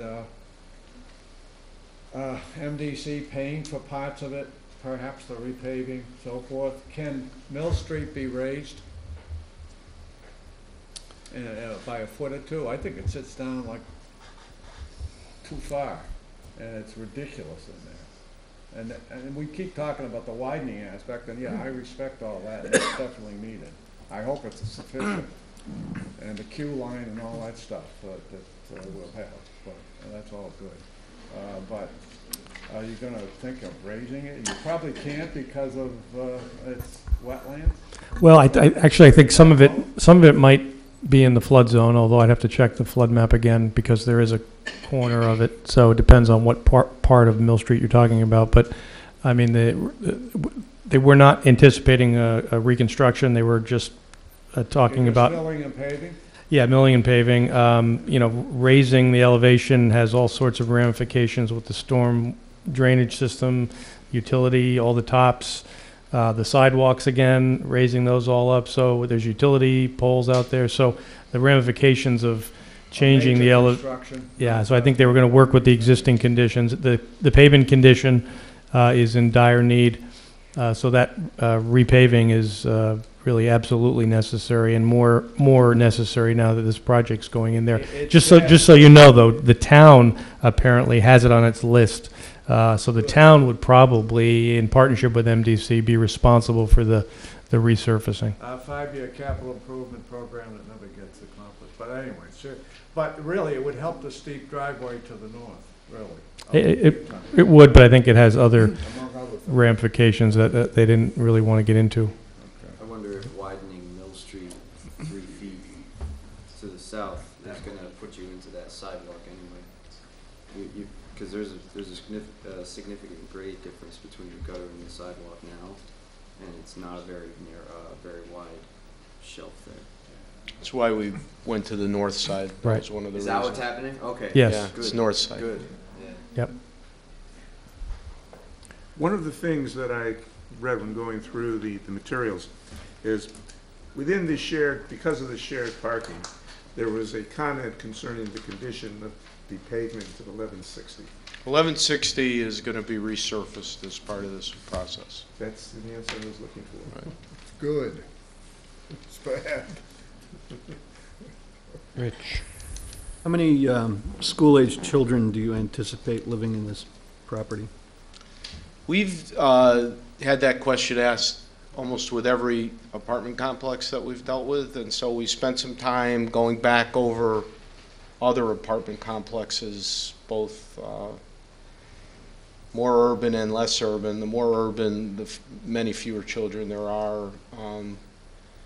In the Glassbury projects that we're most familiar with, in the 55 units at Addison Mill, there are 3 kids that live there on a fairly full-time basis. There are a great number of families that kids live in 2 places, and this is one of the opportunities is that one parent will have an apartment, and a child might be there on an occasional basis, but not living there in terms of going to school every day, so that the market that apartments like this speak to is not family age with children of any age. It's young people, millennials as they're called, and people who are downsizing. They want to still maintain a presence in a community, but they don't want to own a 2,500 square foot house and a 2-car garage. They don't need it,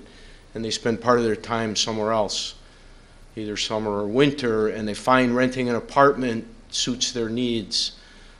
Marty in the tannery most recently has had a tremendous surge of those kinds of tenants. Their kids are all grown and gone, but they're very interested in being able to have a place in the town that they're familiar with. We expect the same thing to happen here, that a number of people don't want to leave Wethersfield, but they don't necessarily want to stay in a house in Pequot Village. They want something small. I see that coming on stronger all the time. And the market supports it. I know that Attorney Roberts asked that question at the last time, you know, does the market support a development like this? Nobody is more sensitive to that than Marty, because he's got projects coming online and he wants to make sure that they're competitively marketed, that they're priced correctly, and that there's a demand. And everything, all the indications are that this trend is not slowing down, that more and more people are not interested in making a 30-year commitment to a residence with a mortgage, that they would rather pay rent and have nothing to do with any of that. This could not be converted to condos in the future, right? And he doesn't intend to do that. He does not, and his the apartment complexes that he's developed are all built as apartments. That's not to say that an apartment complex can't be converted to a condominium, because it can. 5 to 10 years from now. It's complicated and it takes a lot of time, but it certainly could be done. The market, there's no market for, it's the same issue as single-family houses. The market is not for ownership. Right now, it's apartments. I was just saying that the others could go. I'm not going to say it could never be converted into a cooperative or a condominium, but that's not the plan. So Peter, you don't have a hard number or hard estimate of the school-age kids that are going to be there, but I will point out that there's only 36 multi-bedroom units, right, out of 111. The most popular units for empty nesters are 2 or 3 bedrooms. Right.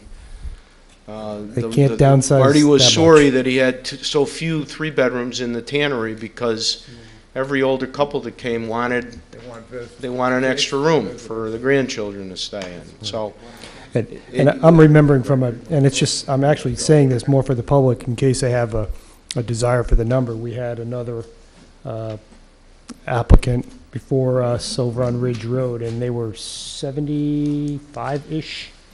And I think they were thinking they were going to have 8, 9, 10 children tops, right?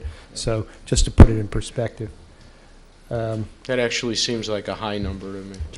Compared to the number you just gave, right?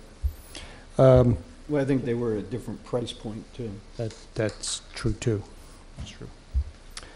Can we move on to the architectural stuff? I know the site civil, Corey did such a perfect job, we probably won't have any questions for Corey. I would agree. But I have a question for Peter. We had design review, but they didn't really give we approve, we concur. They said, come on back. So, right, there's still a process in front of us. They do want us, as the details further get refined, although the details are pretty evident in terms of materials and the treatment of the exterior. They do want to review it one more time before a building permit is issued, just to make sure the assumptions that were made at their level of review continue on to the final product. So I would classify theirs as an approval, although a preliminary approval based on the level of design drawings at this point. So they just want to see the final. They've been doing that more and more frequently. They do want another bite of the apple, so to speak. But just for the record, they did give their approval. Denise is somewhere in the back there and can confirm that she handles those meetings. But you do have a letter, or you should have got a letter in the file to that effect. What they're saying is the final elevations, including materials and colors, shall be approved by the DRAC, by the Design Review Advisory Committee. They want to see signage, and outdoor lighting is as it should be, with full cutoff fixtures. So that's part of our proposal. Thank you. So I'll move on to another topic, and this was asked by some letter writer, some person living here, asked about the appearance. What are we going to? How do we control what it looks like after people are moved in? Grills on the deck, laundry drying on the railing. Towels, right? Yeah, we have extensive regulations in the leases to prohibit that. Any any furnishings even that are on the balconies are regulated, and we either will be providing those furnishings or we would need to approve those furnishings. There's no grills. There'll be a separate grilling area. So You won't allow grills in on the building? no, not on the decks. There will be outdoor grills that'll be provided by the ownership, but they're not going to be independent grills. That we won't allow those. I thought that comment was strange, but I understood it. So I'm glad your answer is. You know, and things like bicycles, things like, you know, some people that have a child, they'll put, you know, plastic out there. We strictly prohibit that, and we have penalties, so that's very important. Thank you. What do you think, Tom? This does pertain a bit to the architecture of the facility. And since there seems to be some question about the number of children that may be either residing or visiting the facility, even if it's their grandparents that may be living there, grandchildren, and particularly small children. And since these apartments are going to have balconies, can you reiterate what your safety standards for the balcony railings, how they will protect, say, a child from falling off a balcony, because there have been a number of cases of that instance that have occurred in the past around the country and internationally.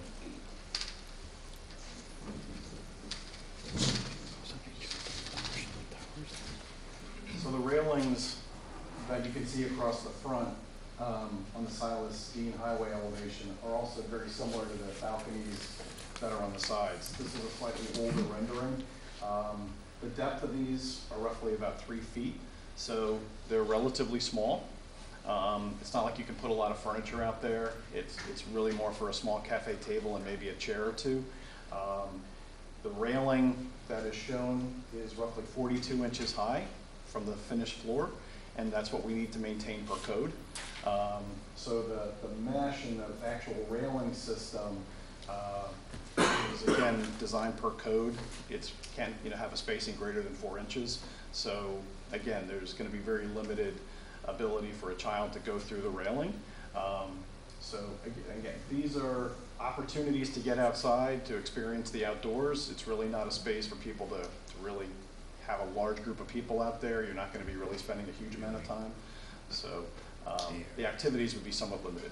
So the railings are going to have a mesh backing, is that correct? So right now we're looking at doing basically a mesh material, which is just metal that's probably either going to be painted or it's going to be a factory finish. But that will have a very small grid to it. And by code, we're required to have roughly a 4-inch spacing. You can't pass a 4-inch sphere through the spacing, whether it's vertical or horizontal. It's really not going to have a ladder effect, so it's not horizontal where somebody could climb up it. So it's going to be more something, it's going to look a little translucent, transparent, that you can kind of see in the renderings. So. My next question doesn't pertain to a real crucial issue, but I'm curious and a little concerned. You've stated in the application that there's an intent to install solar panels. It seems like in two separate areas of the project. One being panels on top of parking space coverings, and also some solar panels mounted on the roof. I'm somewhat disappointed in the fact that you've not finalized those plans because that installation is going to require a separate application and hearing if it's not addressed within this scope of this application.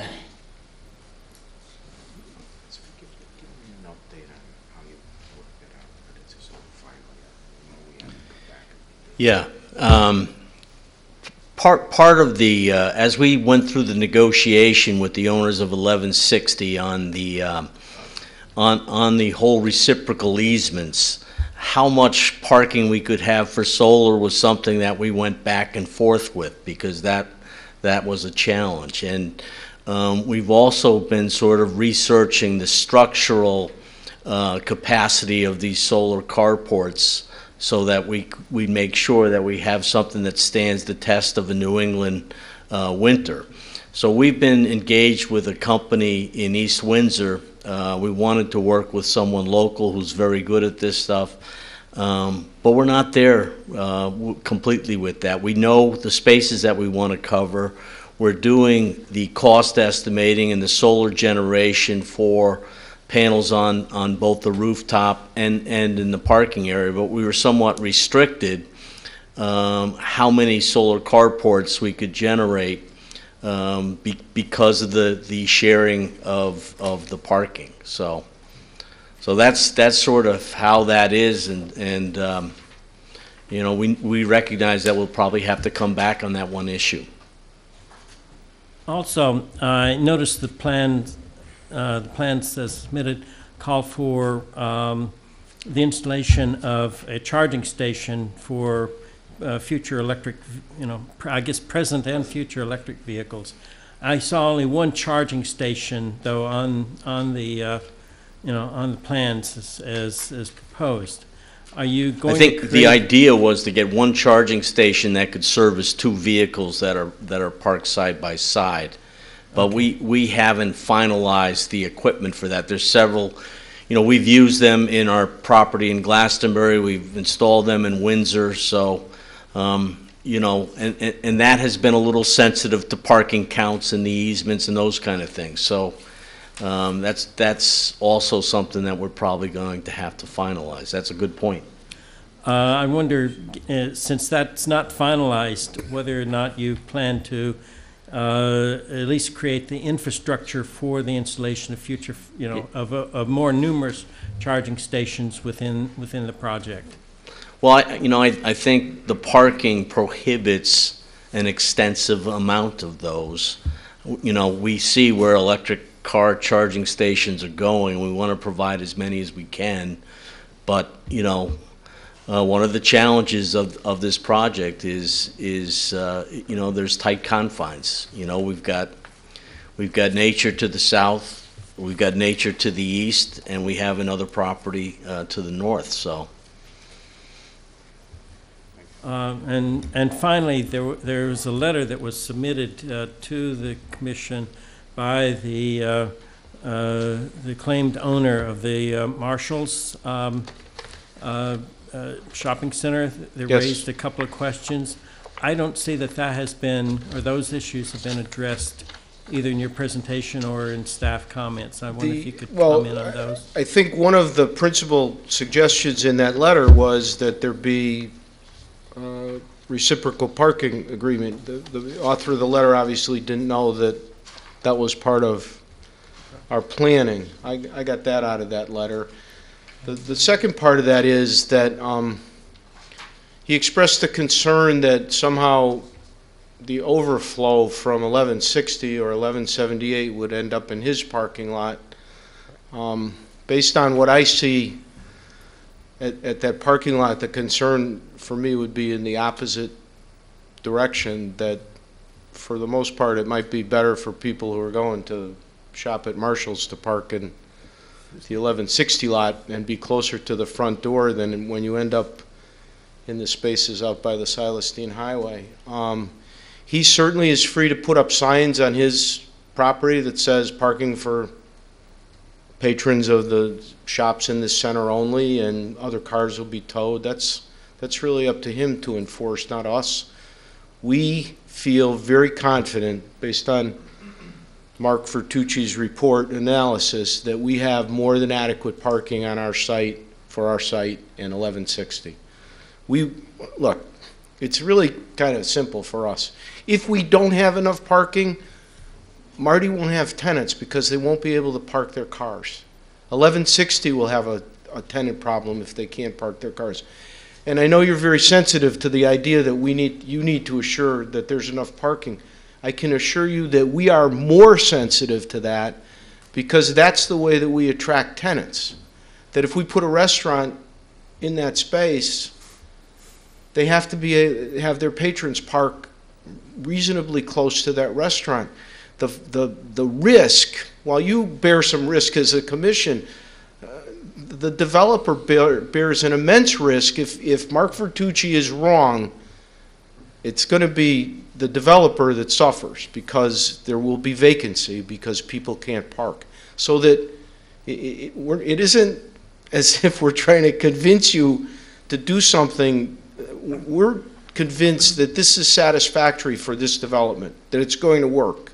Otherwise, it's a complete financial disaster for the developer. We have far more at risk than either you do or the owner of Marshall's does.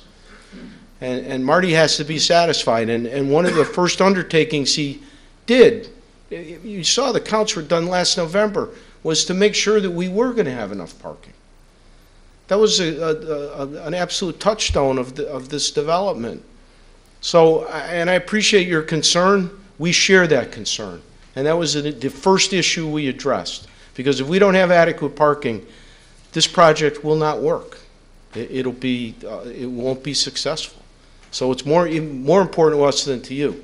We don't come in here to sell you a bill of goods on inadequate parking and think that'll be great, we won't have any problems. We have to know that we're not going to have any problems. Otherwise, his project fails. So we all have the same agenda in terms of parking. And we rely on experts like Mark to tell us that it's going to work. Quite frankly, I see a reverse problem, I agree, because go over to Marshall's on a Saturday and there's no parking spaces. I don't shop there because you can't find a parking space.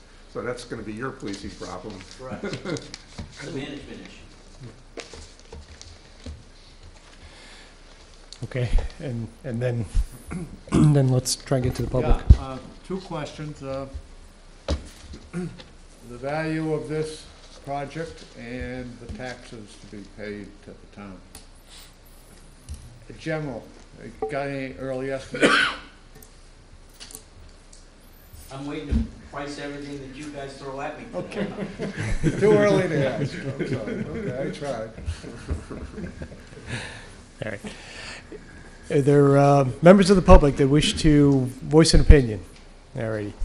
So why don't you just all start to make your way over there and maybe form a line to the extent that you want to stand there?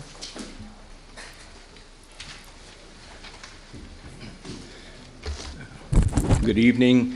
My name is Leo Field. I'm here on behalf of 1142 SD LLC, which is the owner of the Marshall Shopping Center. I want to commend the applicant. I think that this is a highly aesthetic and a very well thought out project.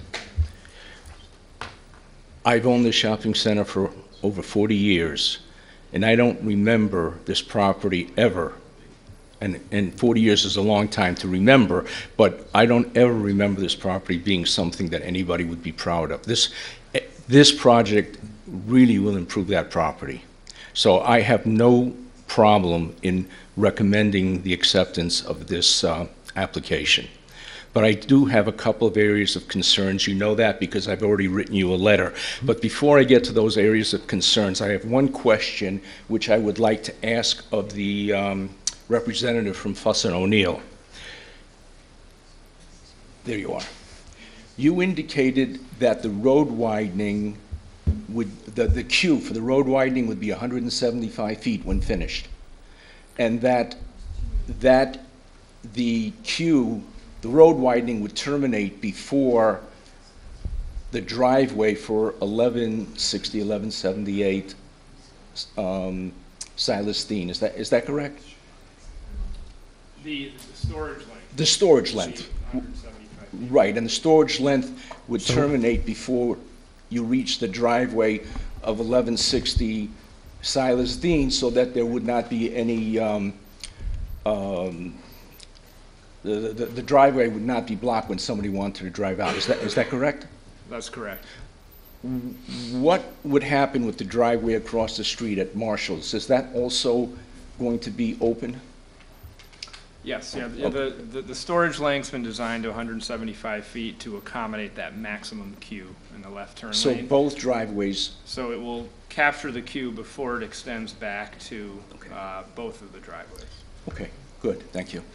Let me follow up on the concern that was raised by Mr. Dean, being the parking overflow.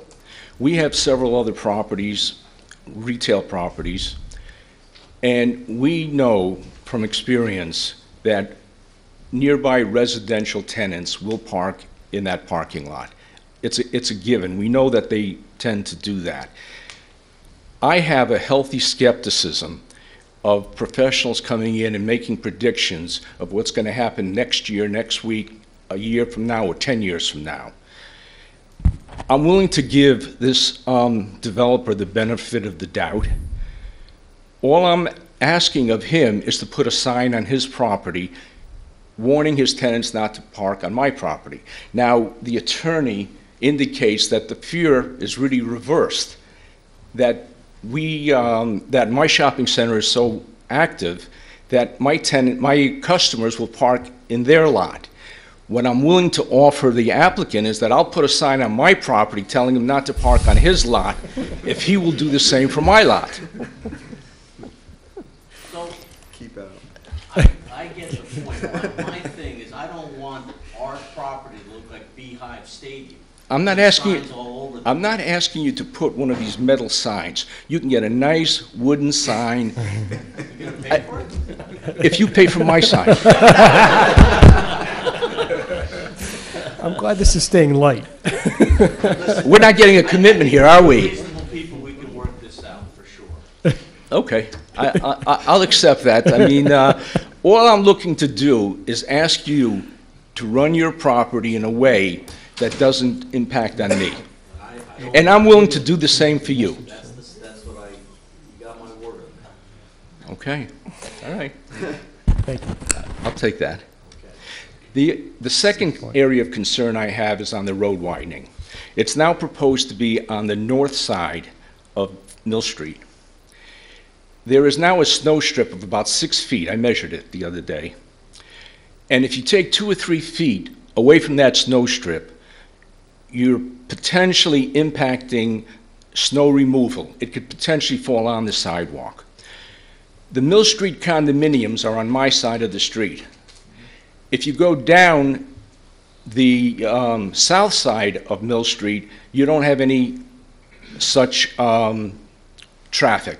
The people at the Mill Street condominiums use that sidewalk to go back and forth to Silas Dean. There's nobody using the sidewalk going down past 1160.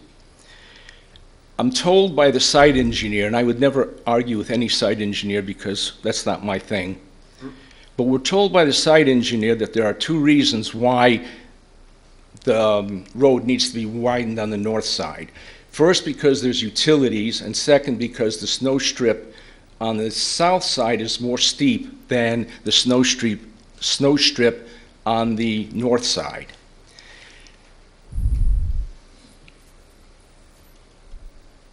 I think what I hear the site engineer saying is that it's more cost effective to put the road widening on the north side.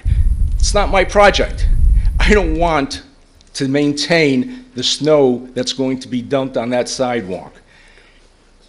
Let the person who's creating the issue, the person who's benefiting from the project, let that person deal with the issue that's being created. If there's a financial impact, let him build it into the price of the project. But he's going to have to widen on one side. The only difference is he's going to have to move some utilities.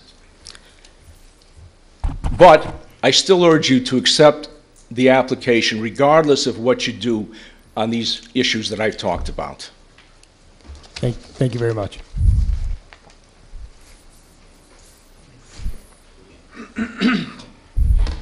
Jim Woodworth, 33 Mill Street, 5H. I do happen to be the president of the board, but I'm speaking as an individual. We haven't really talked about it as a board, but we are just down the street, and actually I'm a little miffed that we were not included in the architectural context, because it seems like our building has a lot of resemblances to, or your building has a lot of resemblances to our building. But be that as it may, I'm actually, as an environmentalist, I'm thrilled with what you're doing with Goff Brook, short of raising the building and restoring the wetlands there. You're doing a great job, and boy, I wish that would catch on with the other tenants along there on the other side and further down as far as clearing invasives and planting plants, not to mention the other, how shall I put it, property that needs redeveloping on the other side of the brook. But that's beside the point. We do have 40 units and 80 parking spaces, and many of which are empty in February when you did your traffic study, because half the building is in Florida at the time. But really, to do a traffic study in which you dismiss the traffic on Middletown Avenue as no growth, how does it have room to grow? It's incredible. And certainly, and I haven't heard anything, you talk about a bicycle pedestrian-friendly building, yet the sidewalks end at the railroad tracks on our side, and even before that on the other side. So that has to be completed. I don't know whose responsibility it is and where it fits on somebody's traffic plan, but gosh, and bicycle-friendly with all that traffic, I don't know. As I understand it, we're getting that left-hand turn lane whether this building goes or not, which is a wonderful thing. But boy, I would like to see traffic, I'd like to see the traffic discussion include Middletown Avenue. There's a lot of young families. Traffic goes whizzing by, myself being one of the guilty parties, but on the other hand, I also bicycle that, and it's so narrow. People are parking on the street. You got to go around or right on the sidewalk. There's not one single crosswalk, so hopefully somewhere in these plans there's at least crosswalks at Middletown Avenue for those sidewalks that haven't been built yet, but hopefully are part of the plan.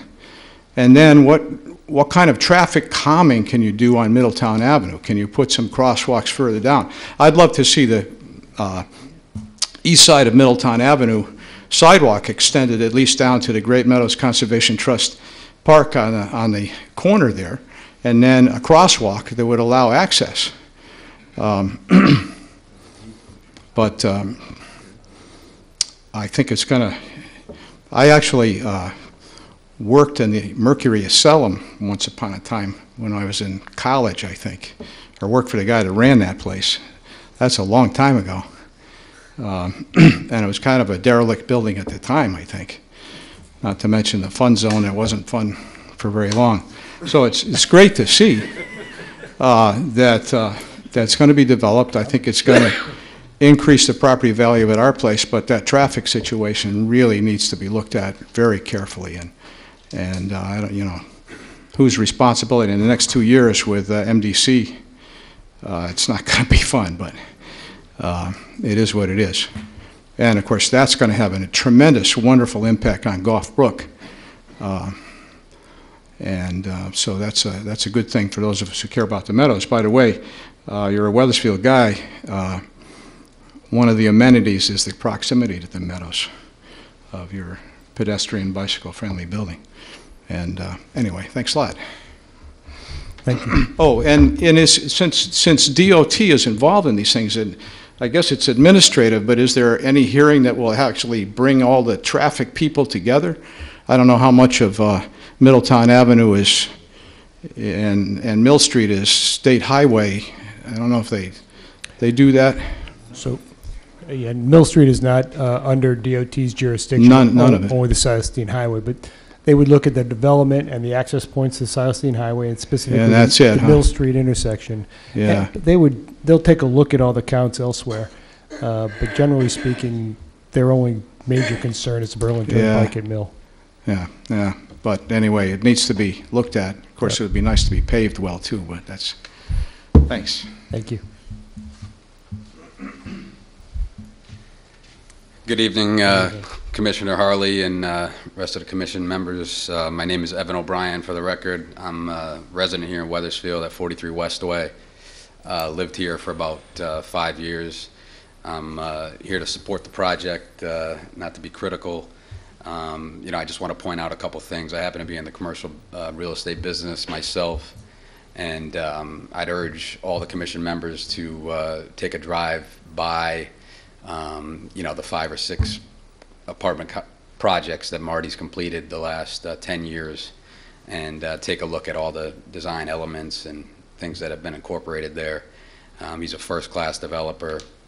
I'm sure he's going to do right by the town of Wethersfield, and I'm here to just voice my support. Thank you. Thank you.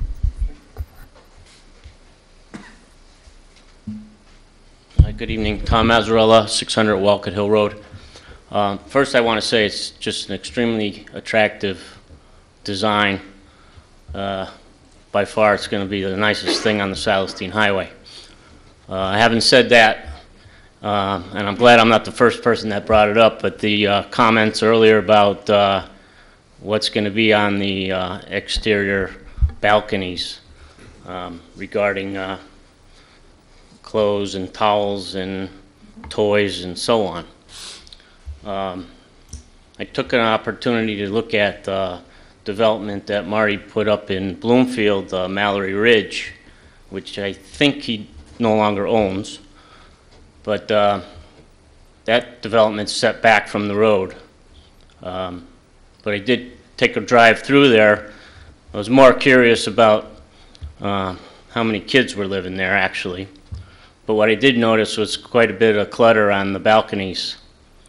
And Marty's, you know, clarified that there's going to be a lot of restrictions as to what the residents can put on those balconies.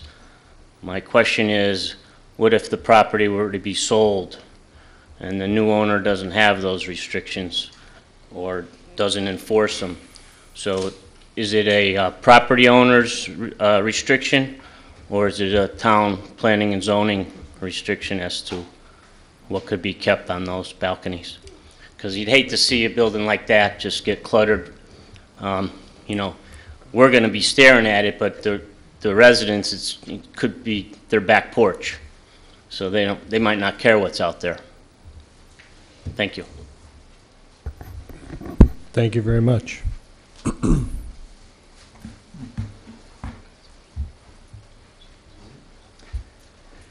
Good evening, Robert Gary, 17 Lembo Drive. I'm just here to speak in favor of this development. I think obviously we all want to see the property developed, but I think you know, we haven't had good success in town recently, most recently, not that we've had many, with multifamily development. I'll take my favorite project, Ridge Road. Inferior condos that will now have apartments behind them inappropriately. So this is where we want to see apartment development in town. This is where we want to get residential diversification. I think people unfairly think that when somebody rents versus owning, that they don't care what their home looks like. And you know, when you're putting up a quality product, I think people care what their home looks like. They're not going to fill their balconies with junk. Also, the other point I would make on this, you know, because the other apartment buildings on the Silestein Highway that are few and far between, but are older and probably in need of a little love, you know, until there's a competing product that's better than what's on the market, there's no incentive for those owners to improve their properties. So what you'd also hope would be a secondary benefit of this building would be some improvements to existing buildings. And I'm getting my favorite thing, a left turn lane on Mill Street, so I'm very happy. But there was a point made about sidewalks, and that area of town has a lot of problems with gaps in sidewalks on Mill Street and Middletown Avenue that I hope the town will look at and address. Thank you. Thank you. Put you on the spot, Peter. Is there a sidewalk master plan that, you know, sidewalks in this area are part of? There's a townwide sidewalk inventory and gap analysis. I did make a note so that as I discuss the Mill Street plans with the town engineer and MDC to see if possibly sidewalks can be added to that gap, at least to get down to Middletown Avenue. I can't speak to whether that funding would be available, but certainly I'll forward that comment on to the folks that be and see if maybe it can be piggybacked on other improvements. Thank you. Just to make a couple of comments, with respect to Tom Mazzarella's comment, Marty has no objection to this commission including a condition of approval that indicates that balconies shall be maintained in a, however you want to create the language, clutter-free or in an appropriate condition that would allow the town, if it were an issue, to step up to the owner and say, solve that problem. And he has no objection to that. I just checked with him. While I certainly have a great sympathy for people who are concerned about Middletown Avenue, that's really not anything we're dealing with. Mark did do an analysis of the Mill Street Middletown intersection, which is part of the report. I don't think we have to go over it again, but he found it was level service A and remained level of service A. Somebody who drives frequently on Middletown Avenue, it's a place where you can go faster than you should. It's straight and it's pretty wide open. So, other than that, Marty has indicated he'll work with the person who owns the shopping center across the street to try to come to some accommodation, and he will right on the signage. So. Is there anybody else in the public who wants to speak? All right, so let's go back to some questions. Huh? I don't, see if something else pops up. Other questions for the applicant? Quick question. Yeah, go ahead. No, go ahead. Just on the parking again, just looking at I'm in favor of getting this property upgraded, so I'm looking forward to seeing some new development there. But in terms of the parking, I see that we've got some concerns, at least I personally have some concerns there. So for the restaurant and retail, it looks like there's about 84 spaces proposed or required during that peak period. Where exactly do we anticipate those folks parking? You know, I know it's just Wings over here, they've dedicated some signs for, where they installed some signs for parking. So do you envision certain stalls for certain areas? I mean, is there going to be, that's my concern. Without any kind of parking plan, you know, there may be some chaos during peak periods. There will be no deliberately dedicated spaces parking for ABC restaurant signage. Human nature being what it is, people will park as close to the door they want to go in as they can. We think, Mark, you can certainly correct me when I get this wrong, we think that there'll be heavy utilization of the parking row on the north side of the building with the as Matt described it, the breezeway access as well as access through the front of the restaurant, that will be a very likely place for patrons of the restaurant to park. And also, since it's in hours when 1160 will not be heavily parked, it's likely that the first row of parking on 1160 would also be very attractive in that regard. And then it depends on how the parking fields in the back and the south and east are filled by residents. But we think that those spaces that outlie to the north and are directly proximate to the restaurant are the ones that will be most heavily used. Are 3 ADA spaces enough for the 84 parking spots required for the restaurants and the retail? Sorry, can you repeat that?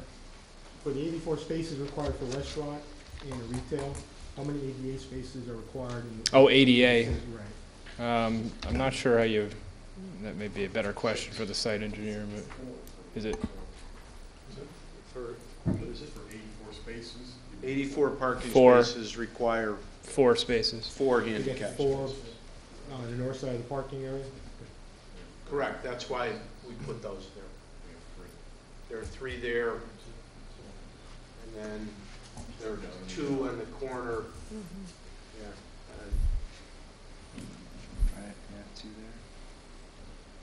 there. There are 3 spaces here, and then there are 2 here. which are the closest to access to the retail facility. We had, in fact, started with them up on these spaces, and in meetings with staff, it was felt that those were not the best spaces because of the people exiting and entering the site, and whether or not there would be a conflict of backing movements in these three spaces. In fact, it was at the last staff meeting, Peter, I think the suggestion by staff, I don't remember whether it was you or the town engineer, the suggestion was to move them down further away from that drive. And we did, based on that recommendation. Can you access the apartments from anywhere on the north and west side of the building?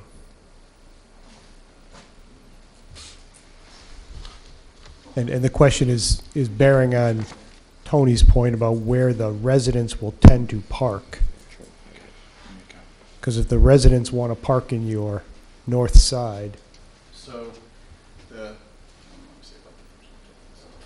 doors on the end, then that breezeway. That's what I'm hoping, right? That's the right in that location, kind of where it's flickering. I apologize. Where the drive-through is the main lobby entrance. Right. Where that pass-through is, the breezeway, there's also an entrance in that breezeway that connects to an interior corridor that runs right into the main lobby.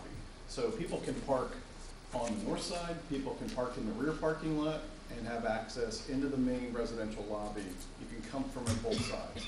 So that whole bottom floor has amenities, but there's also a common corridor that brings you into the building. So it's not something I would push on you, but you might want to tell the residents of the, of the apartments to be parking in the back somehow so that you're not conflicting with your own commercial space, right? Figure it out pretty easily where the most convenient spots are. That's one thing people do when they live in these apartments. They know where the spots are. Yeah. So and people going to a restaurant are much more willing to walk a greater distance than somebody who lives in the building. I just wanted to bring up one point about the parking that is really important. It's something that I've learned from experience. And, when I first started working with Peter, we'd go to a town, they wanted 3 parking spaces per apartment building. Most recently in Windsor, where they're very smart, growth-oriented, it was 1.25 spaces. There's a couple things going on with residents. A lot of the people that are renters by choice, that mean that they're gainfully employed and they get a good paycheck, they're not there a lot. They travel during the week. They go away on weekends. Someone mentioned about the condominiums. They go to Florida. We have people in our apartments in Glastonbury that go away all winter. So, the percentage of oversell, and I own 2 parking garages and we have it too, it's 30% most times with people of this ilk. So it's something, when Peter asked me about, when he mentioned the risk and everything, this is something that we've seen now for 15 years, and it's an important distinction because it's not like people are there every night. And that's something you need to factor in when you look at, the results everywhere else. So. Well, I'm already. No, go ahead. No, you're going to park. Keep on parking. I think it's wide open now, next to that. Yeah. Right? Go ahead. It's not a parking question. I just had a quick question. One of the biggest things with, I guess, multiple housing or apartment or dorms right now is delivery. You'll have Peapod trucks, dry cleaner trucks, and pizza. I know you're gonna have pizza trucks show up here every night. Has that been considered in your? I love what you've done is you put the building up to the street as we had in the Celestine beautification of the parking behind, but the idea of bottlenecking everyone through that one entranceway. I'm just saying it's put signage up or something like that to control. And it's a good point, and we are mindful of the changing way that people live, and Amazon, and all the deliveries that occur every day. It's why we created the extra wide loading area Oh, trucks to now. the north side of the building where a delivery truck can park and not block traffic.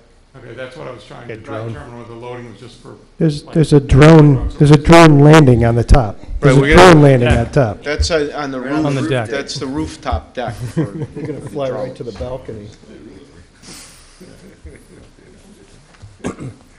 Jim. A question for Marty. It seems you've looked at, I've looked at a lot of buildings, been in a lot of different places in the last several years. You've hit all the points. You really hit all the points. And it's like, I can't think of one facility around here that has a dog park dedicated to it. Haven't heard it. And who was your near? It wasn't mentioned, we're gonna have a pet spot too, so you can clean your pet. Other than your project in Glastonbury to take Hartford out of it, who's your nearest competitor with this type of, this level of rental? Continental Properties, Montage, over in Rocky Hill, Mhm.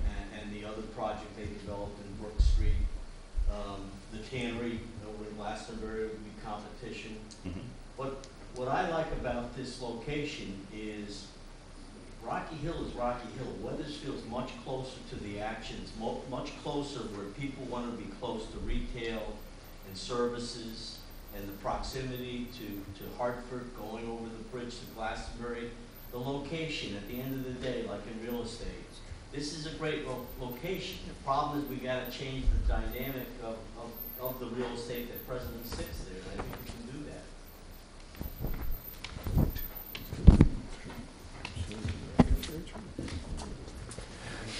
that. Other questions? Just one question. Have you ever done a roof deck similar to this on a building similar to this, so that you have the mechanicals all around it, and it seems like a lot of them, Matt, it's almost like there's one AC per unit, but just curious if this is something new we're trying, or if it's something that you have and you have mechanicals kind of farm style around it. So the mechanical system that we're choosing for this building has the mechanical unit inside the apartment, but then there's a condenser unit that sits up on the roof. The project we're doing with Marty over at the tannery, those are kind of 3-story garden-style apartments where the condenser unit actually sits on the ground on the perimeter of the building. Where we are somewhat landlocked, this is a fairly common practice to put the mechanical units, the condenser unit up top. There's a certain length that you can run the connection between your mechanical unit and the condenser unit, and it's roughly about 150 feet. So that's why the units are spread out in all different parts of the building to minimize the length of travel so that that condenser can service the apartment. We have done, probably in the last 5 years, my firm has probably done about 10 of these roof decks. So they're very popular. Everybody wants to get up and out and take advantage of views when we can. We did provide a picture of one that was in the presentation towards the end, and that's in Philadelphia. It's a project called the Left Bank, and it's a project that was done for a developer, Carl Dranoff, for Dranoff Properties. There it is. It's down in that lower right-hand corner, and that's an example of one of the roof decks. We also did a substantial roof deck on a project called 777 South Broad Street for the same developer. And this project is very similar to the one that we're doing with Marty. It's a podium-style building with 4 stories of wood frame residential on top. So, like I said, we probably have 3 other jobs right now that are in development where we're doing this. So it's, like I said, we haven't invented this. Doesn't get exceedingly noisy? The roof decks? Well, with all the mechanicals around them. Well, no. One of the things that the condenser units provide is almost kind of a white noise when the units themselves are humming. If you have one at your house, you can obviously hear it when it turns on. When you get, 100 of these going, it actually creates kind of a white noise that blocks out all the noise from surrounding activities. So when you're up there, it's actually fairly calm and fairly nice. So, if Marty does have a bad unit, though, he's going to want to get up there and fix it, because you don't want those things rattling, and you don't want things, getting out of control. They're screened from the exterior, so you're not going to see them. When you're up on the roof deck, you'll definitely you'll see it. But as far as a feature and an amenity, there's probably nothing in the area that has this right now, so it'll help differentiate Marty in the marketplace. And like I said, it's going to be a big draw. One of the things that we did at Mallory Ridge, which we really struggled with, was, we put a pool at Mallory Ridge, which it's the size of a puddle. I mean, it's kind of tiny. And so we argued with that, but when we looked at the demographics in Bloomfield, nobody had a pool. So we put it in there because nobody else had it. And it was, one of the things about renters is that a lot of the amenities we provide, nobody ever uses. They just like to know that it's there. So when their friends come, they can show them this big fancy club room with a big screen TV and a pool table and a bar, and they just know it's there. If they want to go down and use it, they have access to it. But, it's just part of having, a little bit of everything, so you can check the box. Swimming pools, which were part of all the 30, 40, 50 years ago. Oh, yeah. Apartments, no longer. Yeah, well, How's the dog park? Like Marty said, we did a dog park at Windsor Station Apartments, and it's down at the bottom of the site, and it's part of a trail, and it's a great amenity. It's a great feature. So, doing dog-friendly buildings are very important right now, like Peter said. Thanks, Fred. Rich? Just kind of generally, do you have a handle on what the site conditions might be in terms of environmental contamination that will need to be addressed?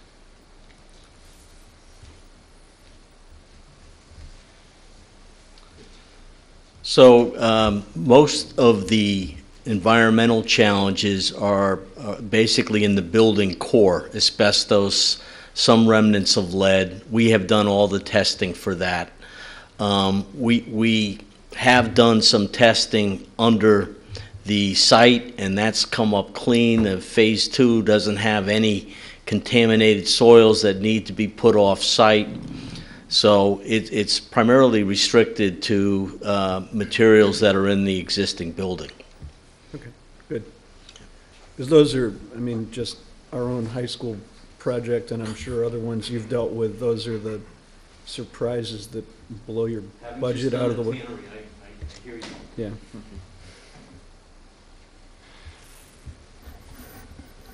So let's talk, and maybe some more questions will come out, but going forward.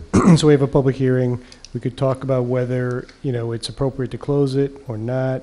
There's a lot of comments outstanding by the town engineer, maybe not, earth-shattering, but they are outstanding. Peter has a number of them as well. If we close the hearing, we really can't get input on anything that might come across. So I'm struggling with where to go from here tonight, knowing that we don't really have everything. Yeah, I'm sorry, Dan had his hand. No, the only thing I'm concerned about, there are a number of things which still have to be reviewed. Many times, in most cases, there's a lesser amount, and we'll leave it to staff, approval subject to staff, but there's just so many unanswered questions, just from the town engineer alone, that I think I'd like to have my hands around how this thing comes out, and, comments, coming back from the developer, and everything else before I would want to go ahead and just approve. Good, Rich? Yeah, frankly, that was the same thing I was thinking. The presentation has been complete, comprehensive, and well done. And, frankly, I don't think any of the, 70 or so items that are in all of the staff memoranda are going to be the end of the world or anything contentious. But starting at 10 after 10 at night, trying to sort through which ones they are, and, frankly, we're looking at one of the most visible and significant projects that the town is going to be dealing with in the next couple of years. I'd rather wait 2 weeks and let staff and the applicant go through everything and come up with mutually acceptable stipulations and so forth. So, at the end of the day, we may have 5 things to sort through, 2 weeks from now, rather than 70 to look at tonight. And, I think given the nature of the comments and what we've seen, what we've heard, I anticipate that can be done. But to kind of echo Tom's point, I'd rather keep the hearing open just for the formality of allowing for significant back and forth between the applicant and their representatives and us, rather than having to, rely on staff as a conduit for things that we may have follow-up questions about.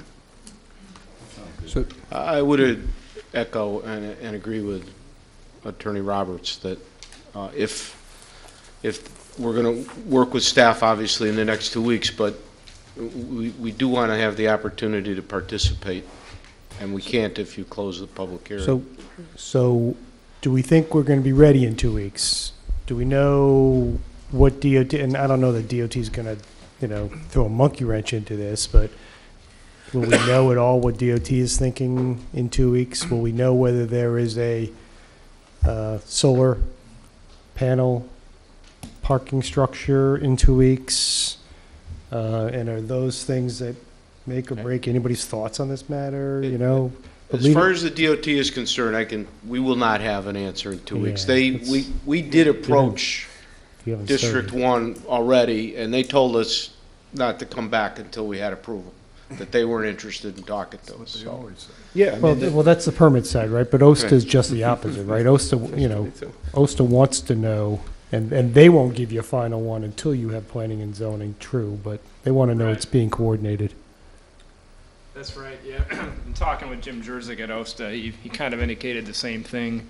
If we're not anticipating any improvement on the state road that would warrant, an off-site improvement or a major traffic generator application, then it wouldn't be something they would hold a pre-application meeting on. So it could be handled administratively. So in talking through it with him, he suggested we just go ahead and submit the AD application, and they can review it concurrently with you. So we're actually working on that now. We would be in position to submit it within the next 2 weeks. Okay. So. All right. So as far as the encroachment permit, they pretty much said until OSTA, right.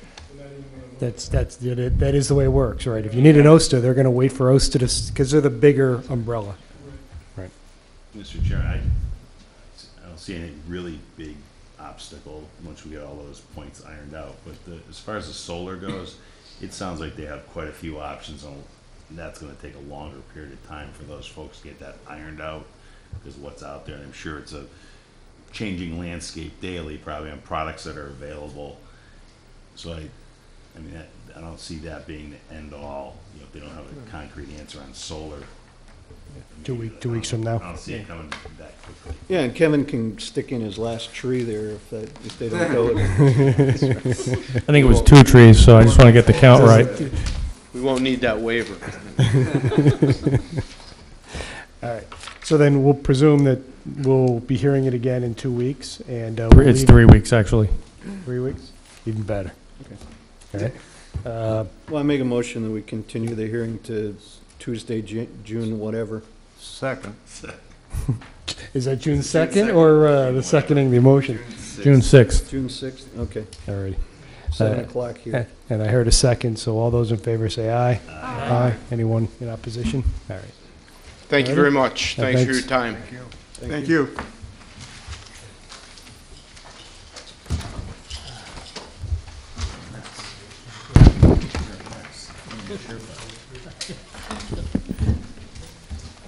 The tip to the top of your lip now. What would I do to get a little bit closer to you?